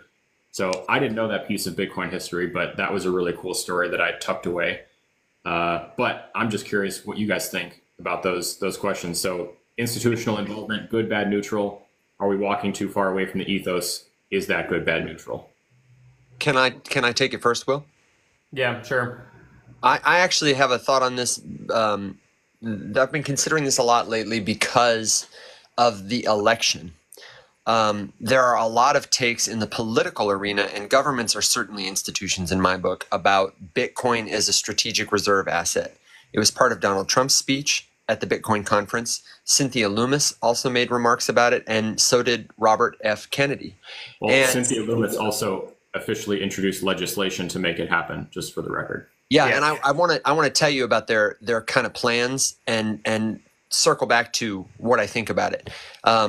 There was a great conversation once again on the Unchained podcast with George Selgin, who is a representative at the Cato Institute, a conservative think tank, who sort of unpacked this idea of a strategic reserve. And his take was it's odd for governments, which are historically bad investors, to take taxpayer money and put it into what is really quite a very risky asset. And in terms of the ethos of Bitcoin, the plans ranging from Loomis to Kennedy are conservative to extreme. On one end of the spectrum, Loomis, I believe, says that we should stockpile Bitcoin, but it's a fairly small amount in terms of the broad percentage to give ourselves a seat at the table, a say in the network that is significant. Robert F. Kennedy's plan would see the United States accumulate 4 million Bitcoin. And the first point is there may not even be 4 million Bitcoin for sale. Obviously, everything's for sale if you're paying enough money, but that is for perspective. If you take into account the lost, inaccessible Bitcoin, that is like 25% of the current minted supply. Could you imagine a world where an institution or a government owned 25% of Bitcoin? In my mind, that would be a significant enough push for me as a deep believer in Bitcoin, who buys it whether the market is up or down, to abandon it and look for another alternative. I already think Bitcoin is too centralized because, Michael Saylor owns one in every 250 or whatever. That is a fraction of the amount. 25%, even the Trump proposal, which suggests that we would have around 1 million Bitcoin, that's still a significant enough percentage for someone like me to say, I got into crypto because I don't want to have a problem of a handful of elected people or appointed people controlling the money I use to get my groceries every day. I am interested in a permissionless, decentralized, global currency that is beyond censorability and permission. That, in my mind, if we approach that, I think we're approaching that already with the Winklevi and the Sailors of the world. It's already a concern for me. But if we got to that level of institutional involvement, that it was so dominated by any one or a few groups of people, that would be, you always say, Alex, if Satoshi came back online and dumped or something, that would change your confidence in Bitcoin. That would shake you. That would be the kind of thing that would shake me. And I don't think it's hyper likely, but I think now more than ever, it is a real possibility and concern that prompts me to look at, what other wheels can we invent? Is it time to look at a proof of work token like Caspa? Where would we, the people, go? You know what I mean? If they took Bitcoin, that would be a serious concern for me. I want to hear your thoughts, Will, but quick response, Evan, to that point. I'm gonna disagree with everyone. Again, guys, mark it on your bingo card 2 times in one show. 1.5. 1.5. I'll tell you why I might be reconsidering. So I did say it would shake me, and I stand by that. It would not shake me long term. It would shake me short to medium term, just because it would be such an upset. However, I think that if I was Satoshi, and this is so rich, right? If I was Satoshi and I had the keys to that wallet, if this is 100% genuine, you can believe me or not. If someone tomorrow sent me the keys to that wallet, and things are as they are right now, you could never move it because you would cripple the ecosystem, right? You just know how many people would get hurt if you did that. If governments like the United States and the cascade effect that the US getting heavily involved in Bitcoin would probably have around the world, especially if you think about something like NATO involvement, post-US involvement, I can imagine that wallet would become mighty tempting to try to distribute more amongst citizens, to like co-opt some sort of massive, like give to retail sort of movement to spread out and disseminate all of that Bitcoin. That would be a really interesting thought experiment.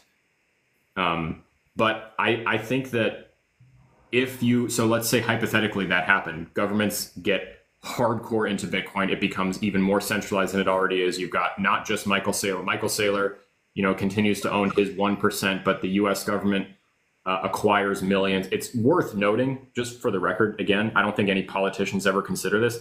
No one says they just get to buy that much. Someone has to sell it to them. It's not unlikely that they would be able to get it because they could offer a premium. They could drive the price up, and Lord knows they can afford it. But it's not a guarantee, and that's interesting. This is like the first thing that they've, as a government, have considered like, hey, we want, and it's not a guarantee that they can get it. Okay, that is extremely powerful. And two, I would say that, like I always say, crypto is cool because it's a permanent reset button that we can hit as many times as we want. And that's why it has power, not because one is better than the other, but because if one becomes corrupt, you can just make a new one and they can't stop you. And if Bitcoin became that, and like Evan said, we decided, well, shit, how about another one? Caspa, you're up next. Nothing says that in 50 years from now, governments wouldn't abandon Bitcoin in favor of Caspa if that's the way that the people moved. Because people move the world. Governments don't move the world. Governments attempt to co-opt and herd people to whatever. That would be interesting. I would not rule that out as a possibility. Again, long term. We're talking. Oh wait, where do you disagree with me? I just don't think that would shake my confidence at all. That wouldn't make me not like Bitcoin because I don't see that being a real scenario. That it wouldn't shake my confidence to see government like hyper. It wouldn't make me more excited about something else. If the government owned 25% of the Bitcoin supply, I'm saying if that happened, not will it happen. If it happened, would that shake your confidence? The reason that I'm going to say no is because one thing that I know to be sure is that governments act in their own best interest all the time. And they masquerade as something that acts in the interest and the will of the people. But we have been in the United States alone over the last couple decades just seeing categorically unpopular policy and rulings and whatever be pushed through that the vast overwhelming majority of people in this country don't agree with, and they do it anyway. So no, not really. I still don't understand. I'm sorry. Give me a concise answer, man. You're not concerned about that. In a world where the government owns 25% of the Bitcoin supply, you're getting up and going to work and buying Bitcoin? It would be a concern, but not enough to where I'm like, I no longer have faith in the network. Because I don't think you agree with me. You agree with me. I disagree with both of you. Okay, give it to me. Don't do a build me a buttercup like Alex just did. Build me up buttercup. Sorry. Yeah, I don't know where exactly to start on this. Just take your time. So if the United States government were to equal its strategy with gold, which is it holds 19% of all gold supply across the world. Let's say the U.S. wants to copy that, which is what RFK Jr. wants to do. So let's say America is able to get 19% of the total supply of Bitcoin over time. I am not worried about that, in part because I view it as an inevitability, whether or not America has that, or BlackRock will have their hands on that, or other nation governments will have very large supplies of Bitcoin. I'm not worried about that because it's not a proof of stake blockchain; it's a proof of work blockchain. I'm more worried about BlackRock owning 40% of the shares of 6 of the top 9 largest Bitcoin mining companies. I'm more worried about that than I am about allocation of supply, because the miners is where the control of the network is. And ding, ding, ding, ding. Yeah, exactly. So if it was Ethereum, yeah, I'd be like, I'm not going to have my money in this because it's proof of stake. We have a winner. So yeah, I'm much more. That's a stellar point. Please keep going. So in the conversation of token supply centralization for Bitcoin, I'm not concerned. In fact, I viewed it as an inevitability because, are we concerned with gold because America has 19% of the total supply? No. No, but it functions differently. Like you say, the miners are Sure. facilitating all the work on the network. It doesn't work that way for gold.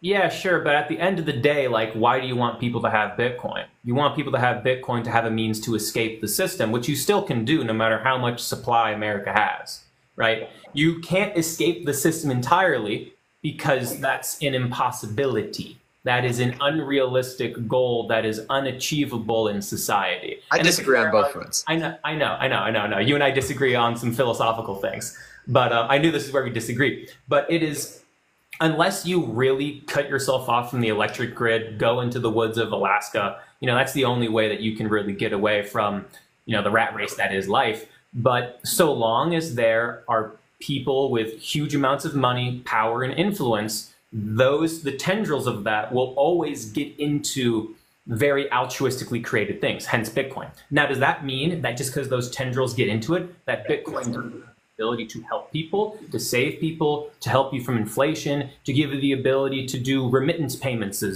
faster and more control of yours and away from a lot of these kind of like middlemen money schemes? Absolutely not. That's still available. A ton of the benefits that are there. If you want to escape from fiat currency inflation, going into Bitcoin, a unintentionally deflationary system because people lose their Bitcoin, that's still not changing, right? So the reason that you go into Bitcoin, those two reasons, control over your own finances, the ability to have cheaper, faster international payments, and the ability to save yourself from inflation of the dollar and the printing of the federal government, those reasons are all still totally there. So supply allocation, a huge amount of it in the hands of the government for Bitcoin and a proof of work blockchain, no concern at all. If BlackRock starts getting 51% market share in Bitcoin miners, now I'm concerned. However, you could take that to court and break that up legally because you would say that BlackRock would have a monopolistic control over the industry, which could be broken up, but that would be something that would take time. And that's something that BlackRock most likely wouldn't do, which is why they're happy with having 40% market share in Bitcoin mining companies, which is a strategy that they have done across a slew of industries. So because of that, I am worried about the miners. Am I worried seriously enough to the point where BlackRock would shoot themselves in the foot by getting too greedy with them? No, because BlackRock's smart. But I'm not worried about token supply centralization.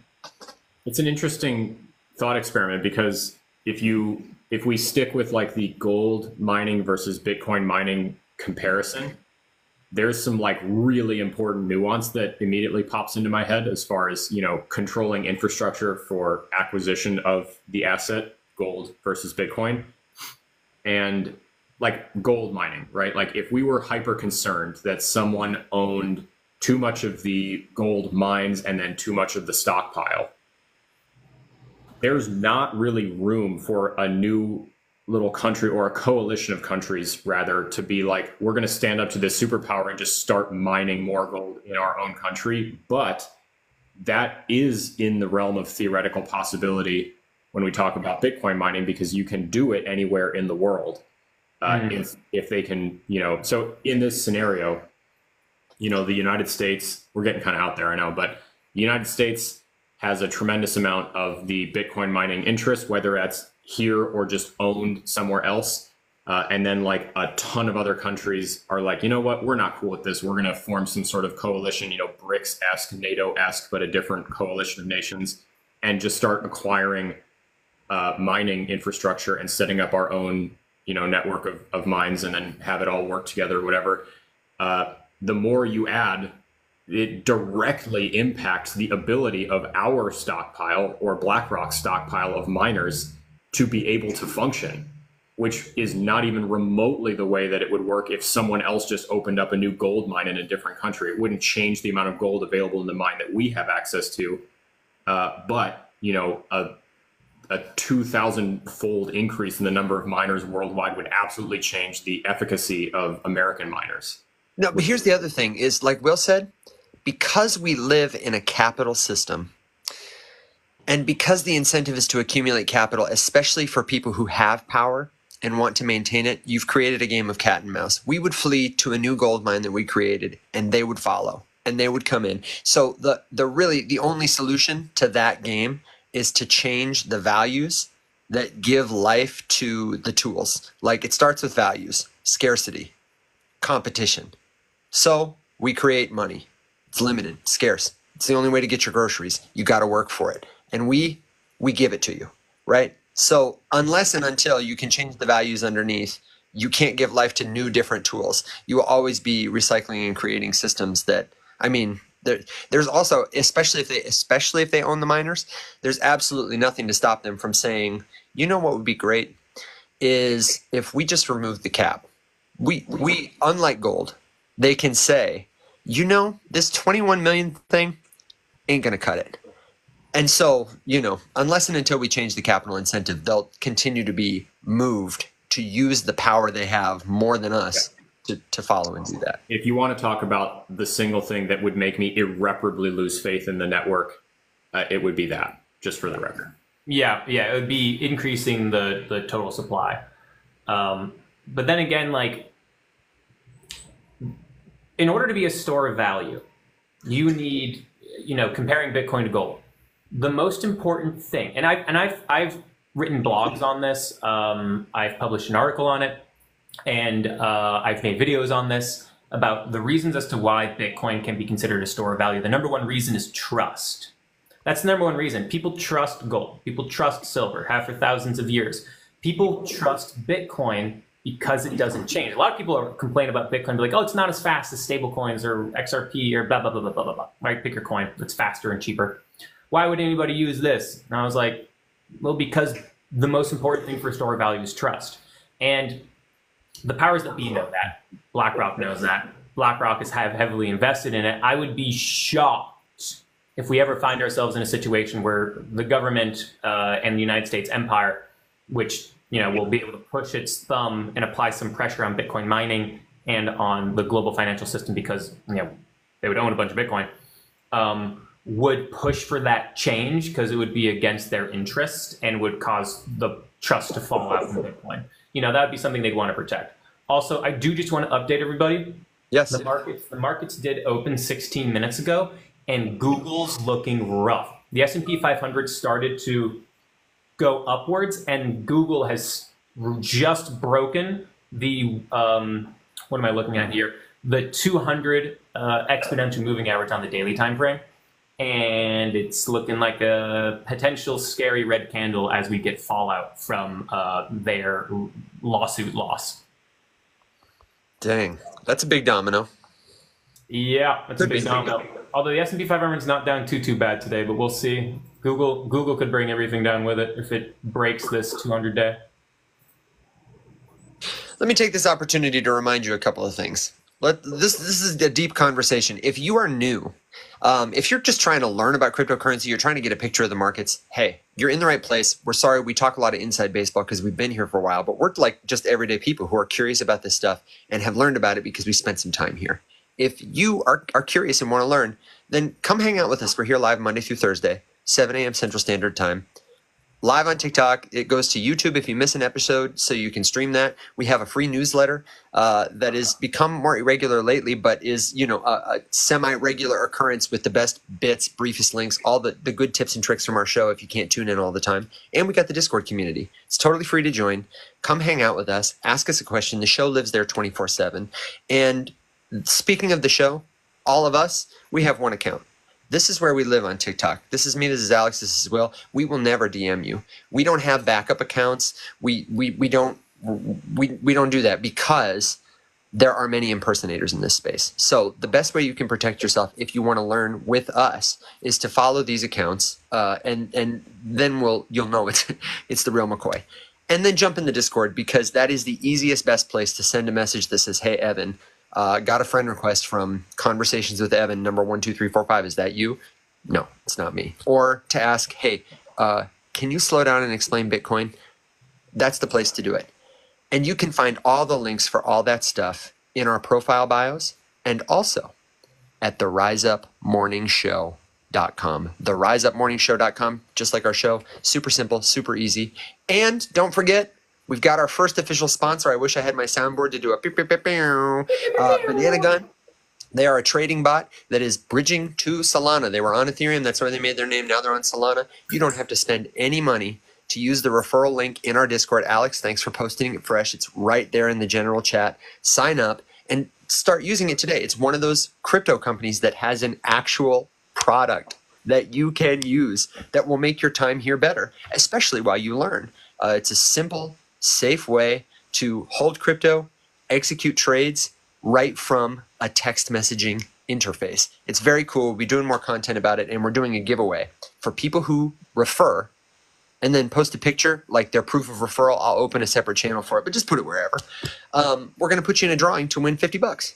You can have some money sent right to your Banana Bot account that you can start trading with, and it'll be a lot of fun. We'll have more content, a little tutorial, a little walkthrough. We'll do a short form, we'll do a long form. But show them some love so that they know how much we appreciate them and so that they keep sponsoring us, because we want to build good relationships with our sponsors. And now? Yeah, every single sign up makes us look good.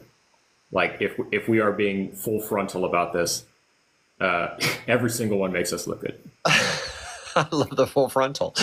Dang, Alex, it's the morning somewhere. Amen, brother. Which means it's 5 o'clock somewhere, I'm sure.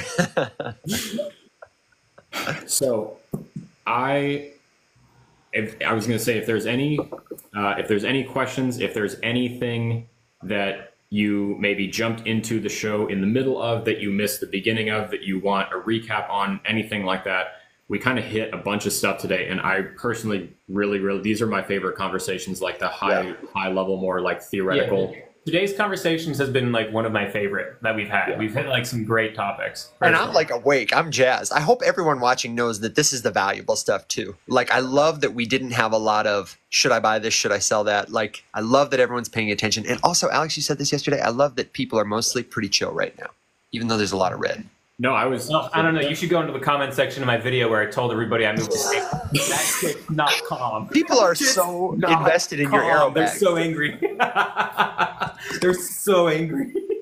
When I saw that video go up, dude, I was like, this is a brave man. Like, protect him at all costs, because you just don't see that kind of open. Like, Will's not stupid. Will knew exactly how that video was going to be received the moment he sent it. And not only did he send it, he posted like 16 others. So, like, that, do not underappreciate the value of someone who makes videos like that. You know who else made videos like that got a lot of hate, and people literally said he fell off because he made it? And I'm sitting over here thinking like, no, dude, this is one of the few. Is oh my God, Evan, what's his name? Virtual Bacon. Oh yeah. Oh yes. Yeah. I like his stuff. Virtual Bacon has like just calm, level-headed analysis. He does make some price targets and stuff like that, but like, he posted a thing once because he had conviction and a thought process, and he had a plan, and he followed it, and he sold some stuff, and it turned out to be a bottom. And people still to this day, if you ask what they think about Virtual Bacon, they will talk shit about him. And I'm just like, holy shit, you guys are so, like, you have missed the point so egregiously, it's not even funny. Yeah, he's personally my favorite, I'm gonna do air quotes around this, newer YouTuber, you know, from this cycle, from which now, like, about like 9 or 10 months ago, I started subscribing to him because I saw his videos and I was like, no, these breakdowns are phenomenal. Yeah. You know? Mac will tell you too that he's a big Virtual Bacon fan, and I mean, he's one of the few that I didn't purge from my following list. Evan, to your point, just to echo the sentiment a little bit, because I'm super appreciative as well. It says a lot to me, a couple different things about like this group, and this was one of the points that came up on Simplified, the Twitter space that I did yesterday. Was Sam at the end of it was just like, it's so cool that we have, like, you know, the market's crumbling around us and everyone here is just like level-headed and kind of chill and like doing the right thing. It really, to me, it says that people, at least who are here with us, are starting to put like legitimate plans in place and being prepared for either way. Someone was asking me earlier, like, you know, what are you preparing for? I was like, dude, I have absolutely no clue where the market's going to go. And what that means is that I have like a good chunk in stable coins that are ready for the most horrific downturn of all time. And I also have stuff that's still in assets that I have high conviction in. in case we go up, I want to have some profits that I can sell and take. So I'm prepared for both because I have no clue what the hell is going to happen. And they're like, oh, yeah, play both sides. Makes sense. And I'm just seeing more and more of that coming out of the chat. And I know that because there's not just like fervent panic in the comments, which is so, that makes me feel so good and so warm and fuzzy inside. I love it a lot. And then two, someone else was talking to me about just like the political nature of crypto right now, given that like it's becoming more of a main stage issue and you've got prominent politicians on both sides of the aisle coming out with like strong opinions for or against, you know, party affiliation starting to change, whatever. And, you know, people being really upset that like now it's getting too political and whatever. And I'm like, dude, I know for a fact that our audience has more than one-time Trump voters. We have like far left-leaning individuals. We have, and somehow we've created an environment where those people can just like talk about the issue, the thing that we care about, which in this case, crypto policy as it pertains to US regulation, and not bicker and fight with each other the whole time. And it just takes me back to like when I was in undergrad and me and all my friends would go out and you'd have like a hearty debate, Democrat versus Republican on XYZ at dinner, and then you would go back to the dorms and everyone would play Call of Duty or something and have a beer. And it's just like, you know, that's a cool discourse that doesn't really get to exist anymore, but it happens at this show, which I love dearly. So I'm just very grateful because now we've finally leveraged this into getting our first sponsorship, which is wild after 20 months. But you know, first not last, and I'm just super stoked that I get to do this every day with you guys. So yeah, and it's cool because I mean I haven't really thought about it like that, but yeah, it's been like a safe space for like everybody from different backgrounds to come together instead of bickering on like Twitter and yelling at each other. We're all like, oh yeah, right, we all kind of want the same things: financial independence, security, safety for our families, all that stuff, and like we all kind of view this as a way to help that. It's also been crazy seeing like the numbers of the lives continue to increase over the past, like, I don't know, when I joined, I think we were getting like 50 or like 60 and now we're at 198 right now. And Alex, you and I were in a live for like an hour and a half in like the afternoon or like the morning. It was Evan, you weren't able to hop on, and like just because I wasn't there. Consistently at like 200 to 250. Yeah, it's because Evan wasn't there. Well, people see your luscious hair and they feel bad about theirs and they run off. They run off to the store to get the highest end shampoo and conditioner they can find. Yeah, we're working on that shampoo sponsorship. I was gonna say, dude, the next sponsor is, just for the record, Pantene and Warby Parker. Like, we gotta get Will a pair of glasses, guys. One day I will have glasses, but no, I need a Guinness sponsorship. I have been putting Guinness into my videos, just hoping that like somebody sees it, but also because I love Guinness. That's what I need. But so guys, send us your sponsors, people. I need to hop off a few minutes early to just get some things up for a call I have at 10. You want to give us a final thought? Good joke, wisdom, word of opinion, quick one on the way out? Two things. One, investing. Being perfectly right is impossible. If you're ever perfectly right, you buy the bottom, you buy the top, you're lucky. Or you have insider information. The goal is to not build your strategy around being absolutely perfect. The goal is to build your strategy around being mostly right, and when you're wrong, as few or as little wrong as you possibly can be. That's how you make money in this market. So be comfortable knowing that you're not going to sell the top, most likely, but try to do your best being near it. You're not always going to buy the bottom, but try to build a strategy to being near it. And one of the ways that you're able to do that is build a strategy for yourself, get connected, learn from people, but also do not stop paying attention to the market. Something that Alex talked about a few days ago. You're going to want to, if crypto collapses and markets collapse with it, you're going to want to not pay attention to it at all. Don't do that. Pay attention to it. Maybe take your money out potentially, but don't stop paying attention. Look to see who's still building, who's still getting use, who's still in the space, and keep your eyes on the market so that when you start to see signals flashing that it's time to buy, you might not buy the bottom perfectly, you can buy near it. And if you're able to do that, you make money in this market and you're able to leave bull runs with a little bit more net worth than you had before. And then over time, compounding interest turns that small money into very large money over time. So that's the last thing I wanted to say. Best of luck, everybody. Always fun chatting with you here, guys. Love you all. Have a great day. Make a bunch of money. Bye for now, Will. Thanks for being here. What a guy. I see you having this conversation with Crypto61, and as we invite everyone else to give their last thoughts, good jokes, words of wisdom, I wonder if you would just expound on that a little, because I wanted to talk to them too. Crypto61, we're glad you're here. But Alex, what's your advice? And this is for anybody probably asking, should I buy right now? Or feeling the pain, feeling confusion, feeling uncertainty.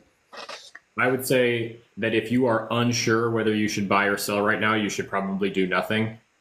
At least right now. Like, don't make the knee-jerk reaction, because that's the reaction that you'll regret more likely than not. Just to echo Will's point, this was a conversation we had the other day. I know for a fact, I know because I see, views on videos that are like educational in nature or whatever, just absolutely gutter when things remain suppressed price-wise for a long time. There's a big jump in video views and engagement right as the crash happens, because everyone wants the buy or sell signal. And if they don't get it, they leave. I am telling you, from years of personal experience and years of lessons learned very painfully, do not let that be you. The reason that we just axed 30 to 70% off of everything over the last 4 or 5 days, and I am still in profit on every single position I have, is because I didn't leave, and I was just putting not even much, like, not even regularly, not every month, often $50, $100 at a time, like whatever I could spare, into stuff just for several years, all through the bear. And now I'm like up on every position, have the privilege to like take profit on stuff even when we're down. That's why. This is the first time in the market cycle that has ever been the case for me.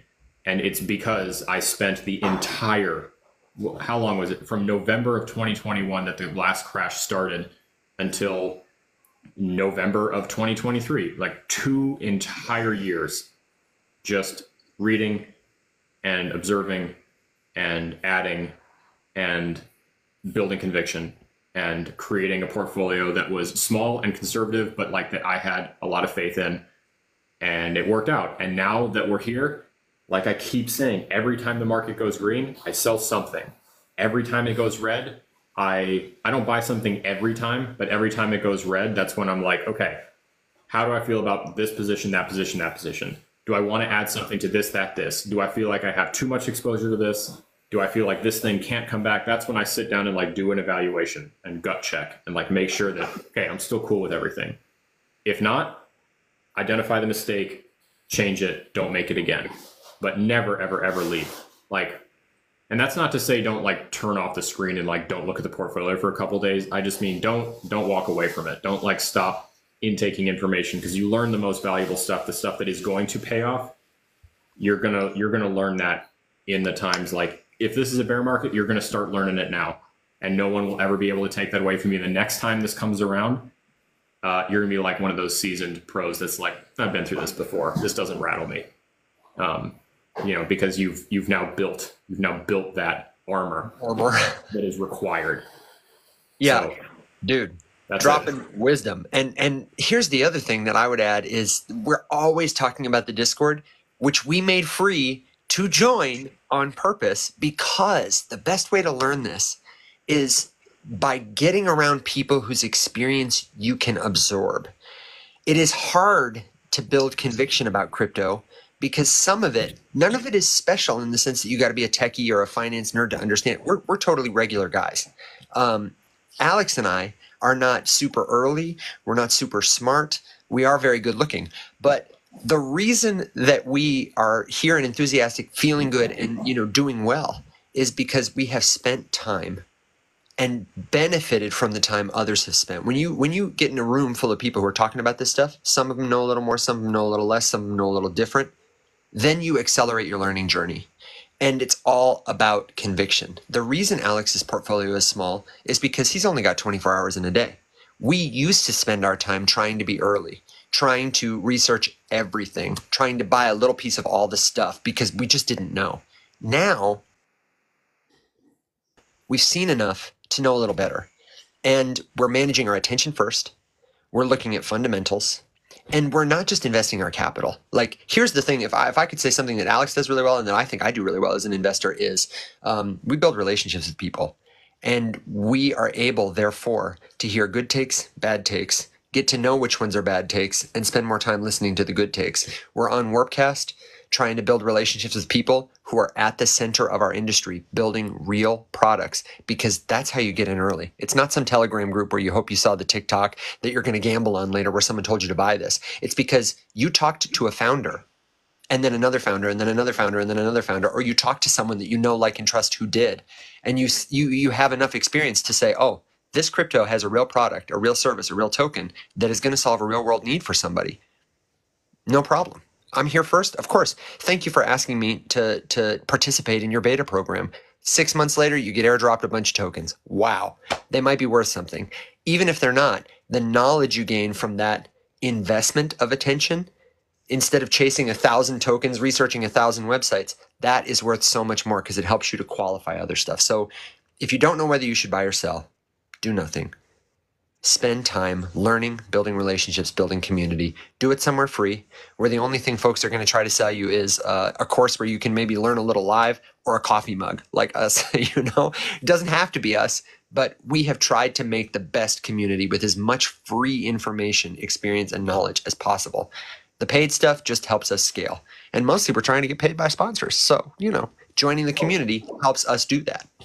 Evan, I meant to ask when Will was here, but I was considering taking a few bucks of the Banana Gun sponsorship money and finally boosting the server to level 3 so that we can get the custom invite link, so that we can stop doing this like invite direction through bio links and stuff and just like give a URL.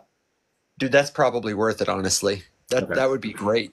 If Yeah, it could match the URL of the show, like, theriseupmorningshow.com, discord.gg/theriseupmorningshow would be. That's kind of what I'm thinking. So I'll keep you guys posted, because it might be more economical to spread that between the three of us and have each of us upgrade. Because right now, if I add more boosts, I think it's going to be more expensive than you guys like adding a few more to whatever you have, because I have a shitload. But Alex is a power user. We can check. No, for real. My Discord is stacked. I pay a lot of money every year for Discord. Let me address one more thing Crypto61 says, because I want to make sure they specifically can get in the Discord. Stick around with this, Crypto61. Write that down, theriseupmorningshow.com. It's got a link. There are links in my bio and Alex's bio. We should continue this conversation, because I don't want to see you or any of you get burned, hurt, etc. We will teach you anything we know. We'll admit when we don't know.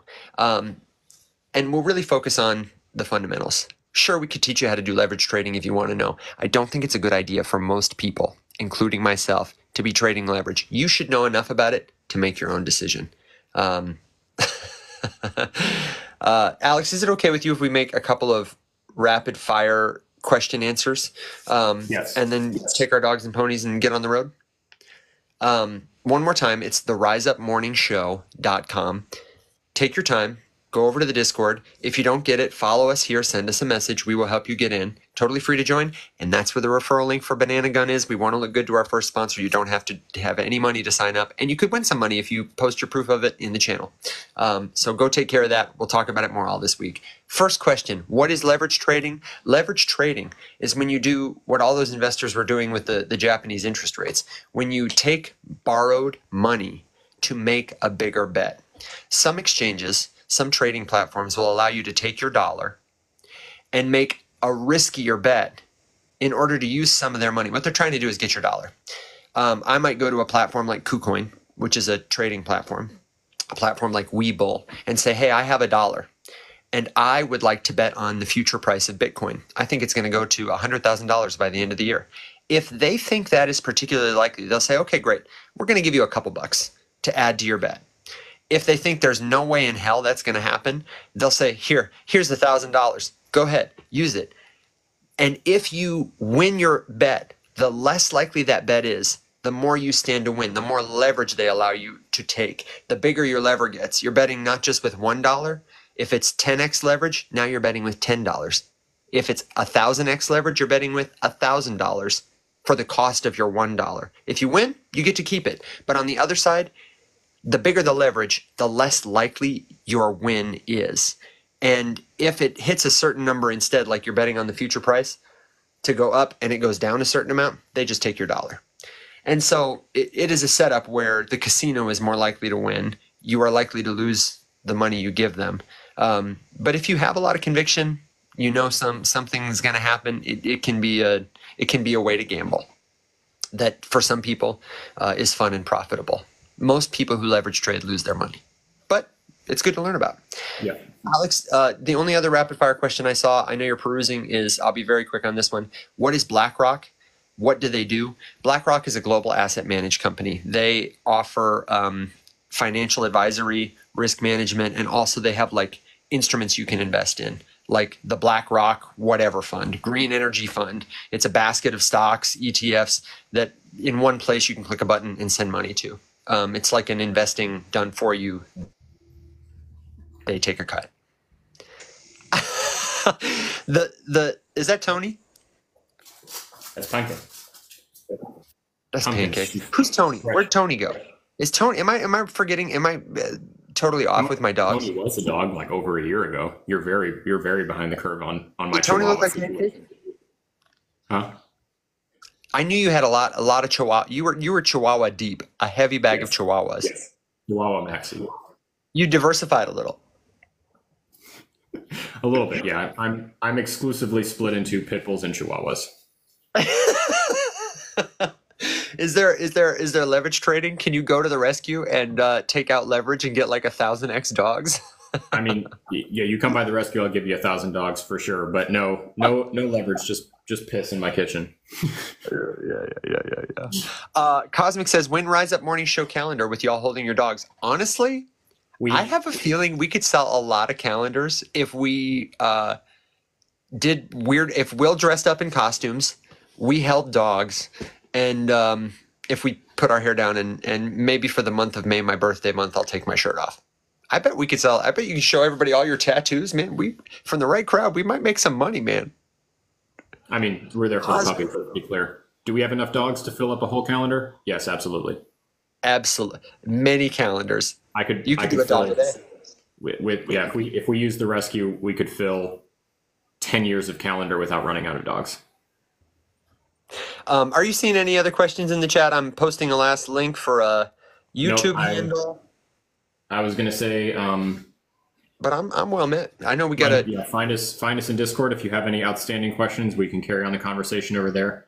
I've got a few videos to film. I've got some banana gun bot experimentation to do so that I can give you guys a more accurate report.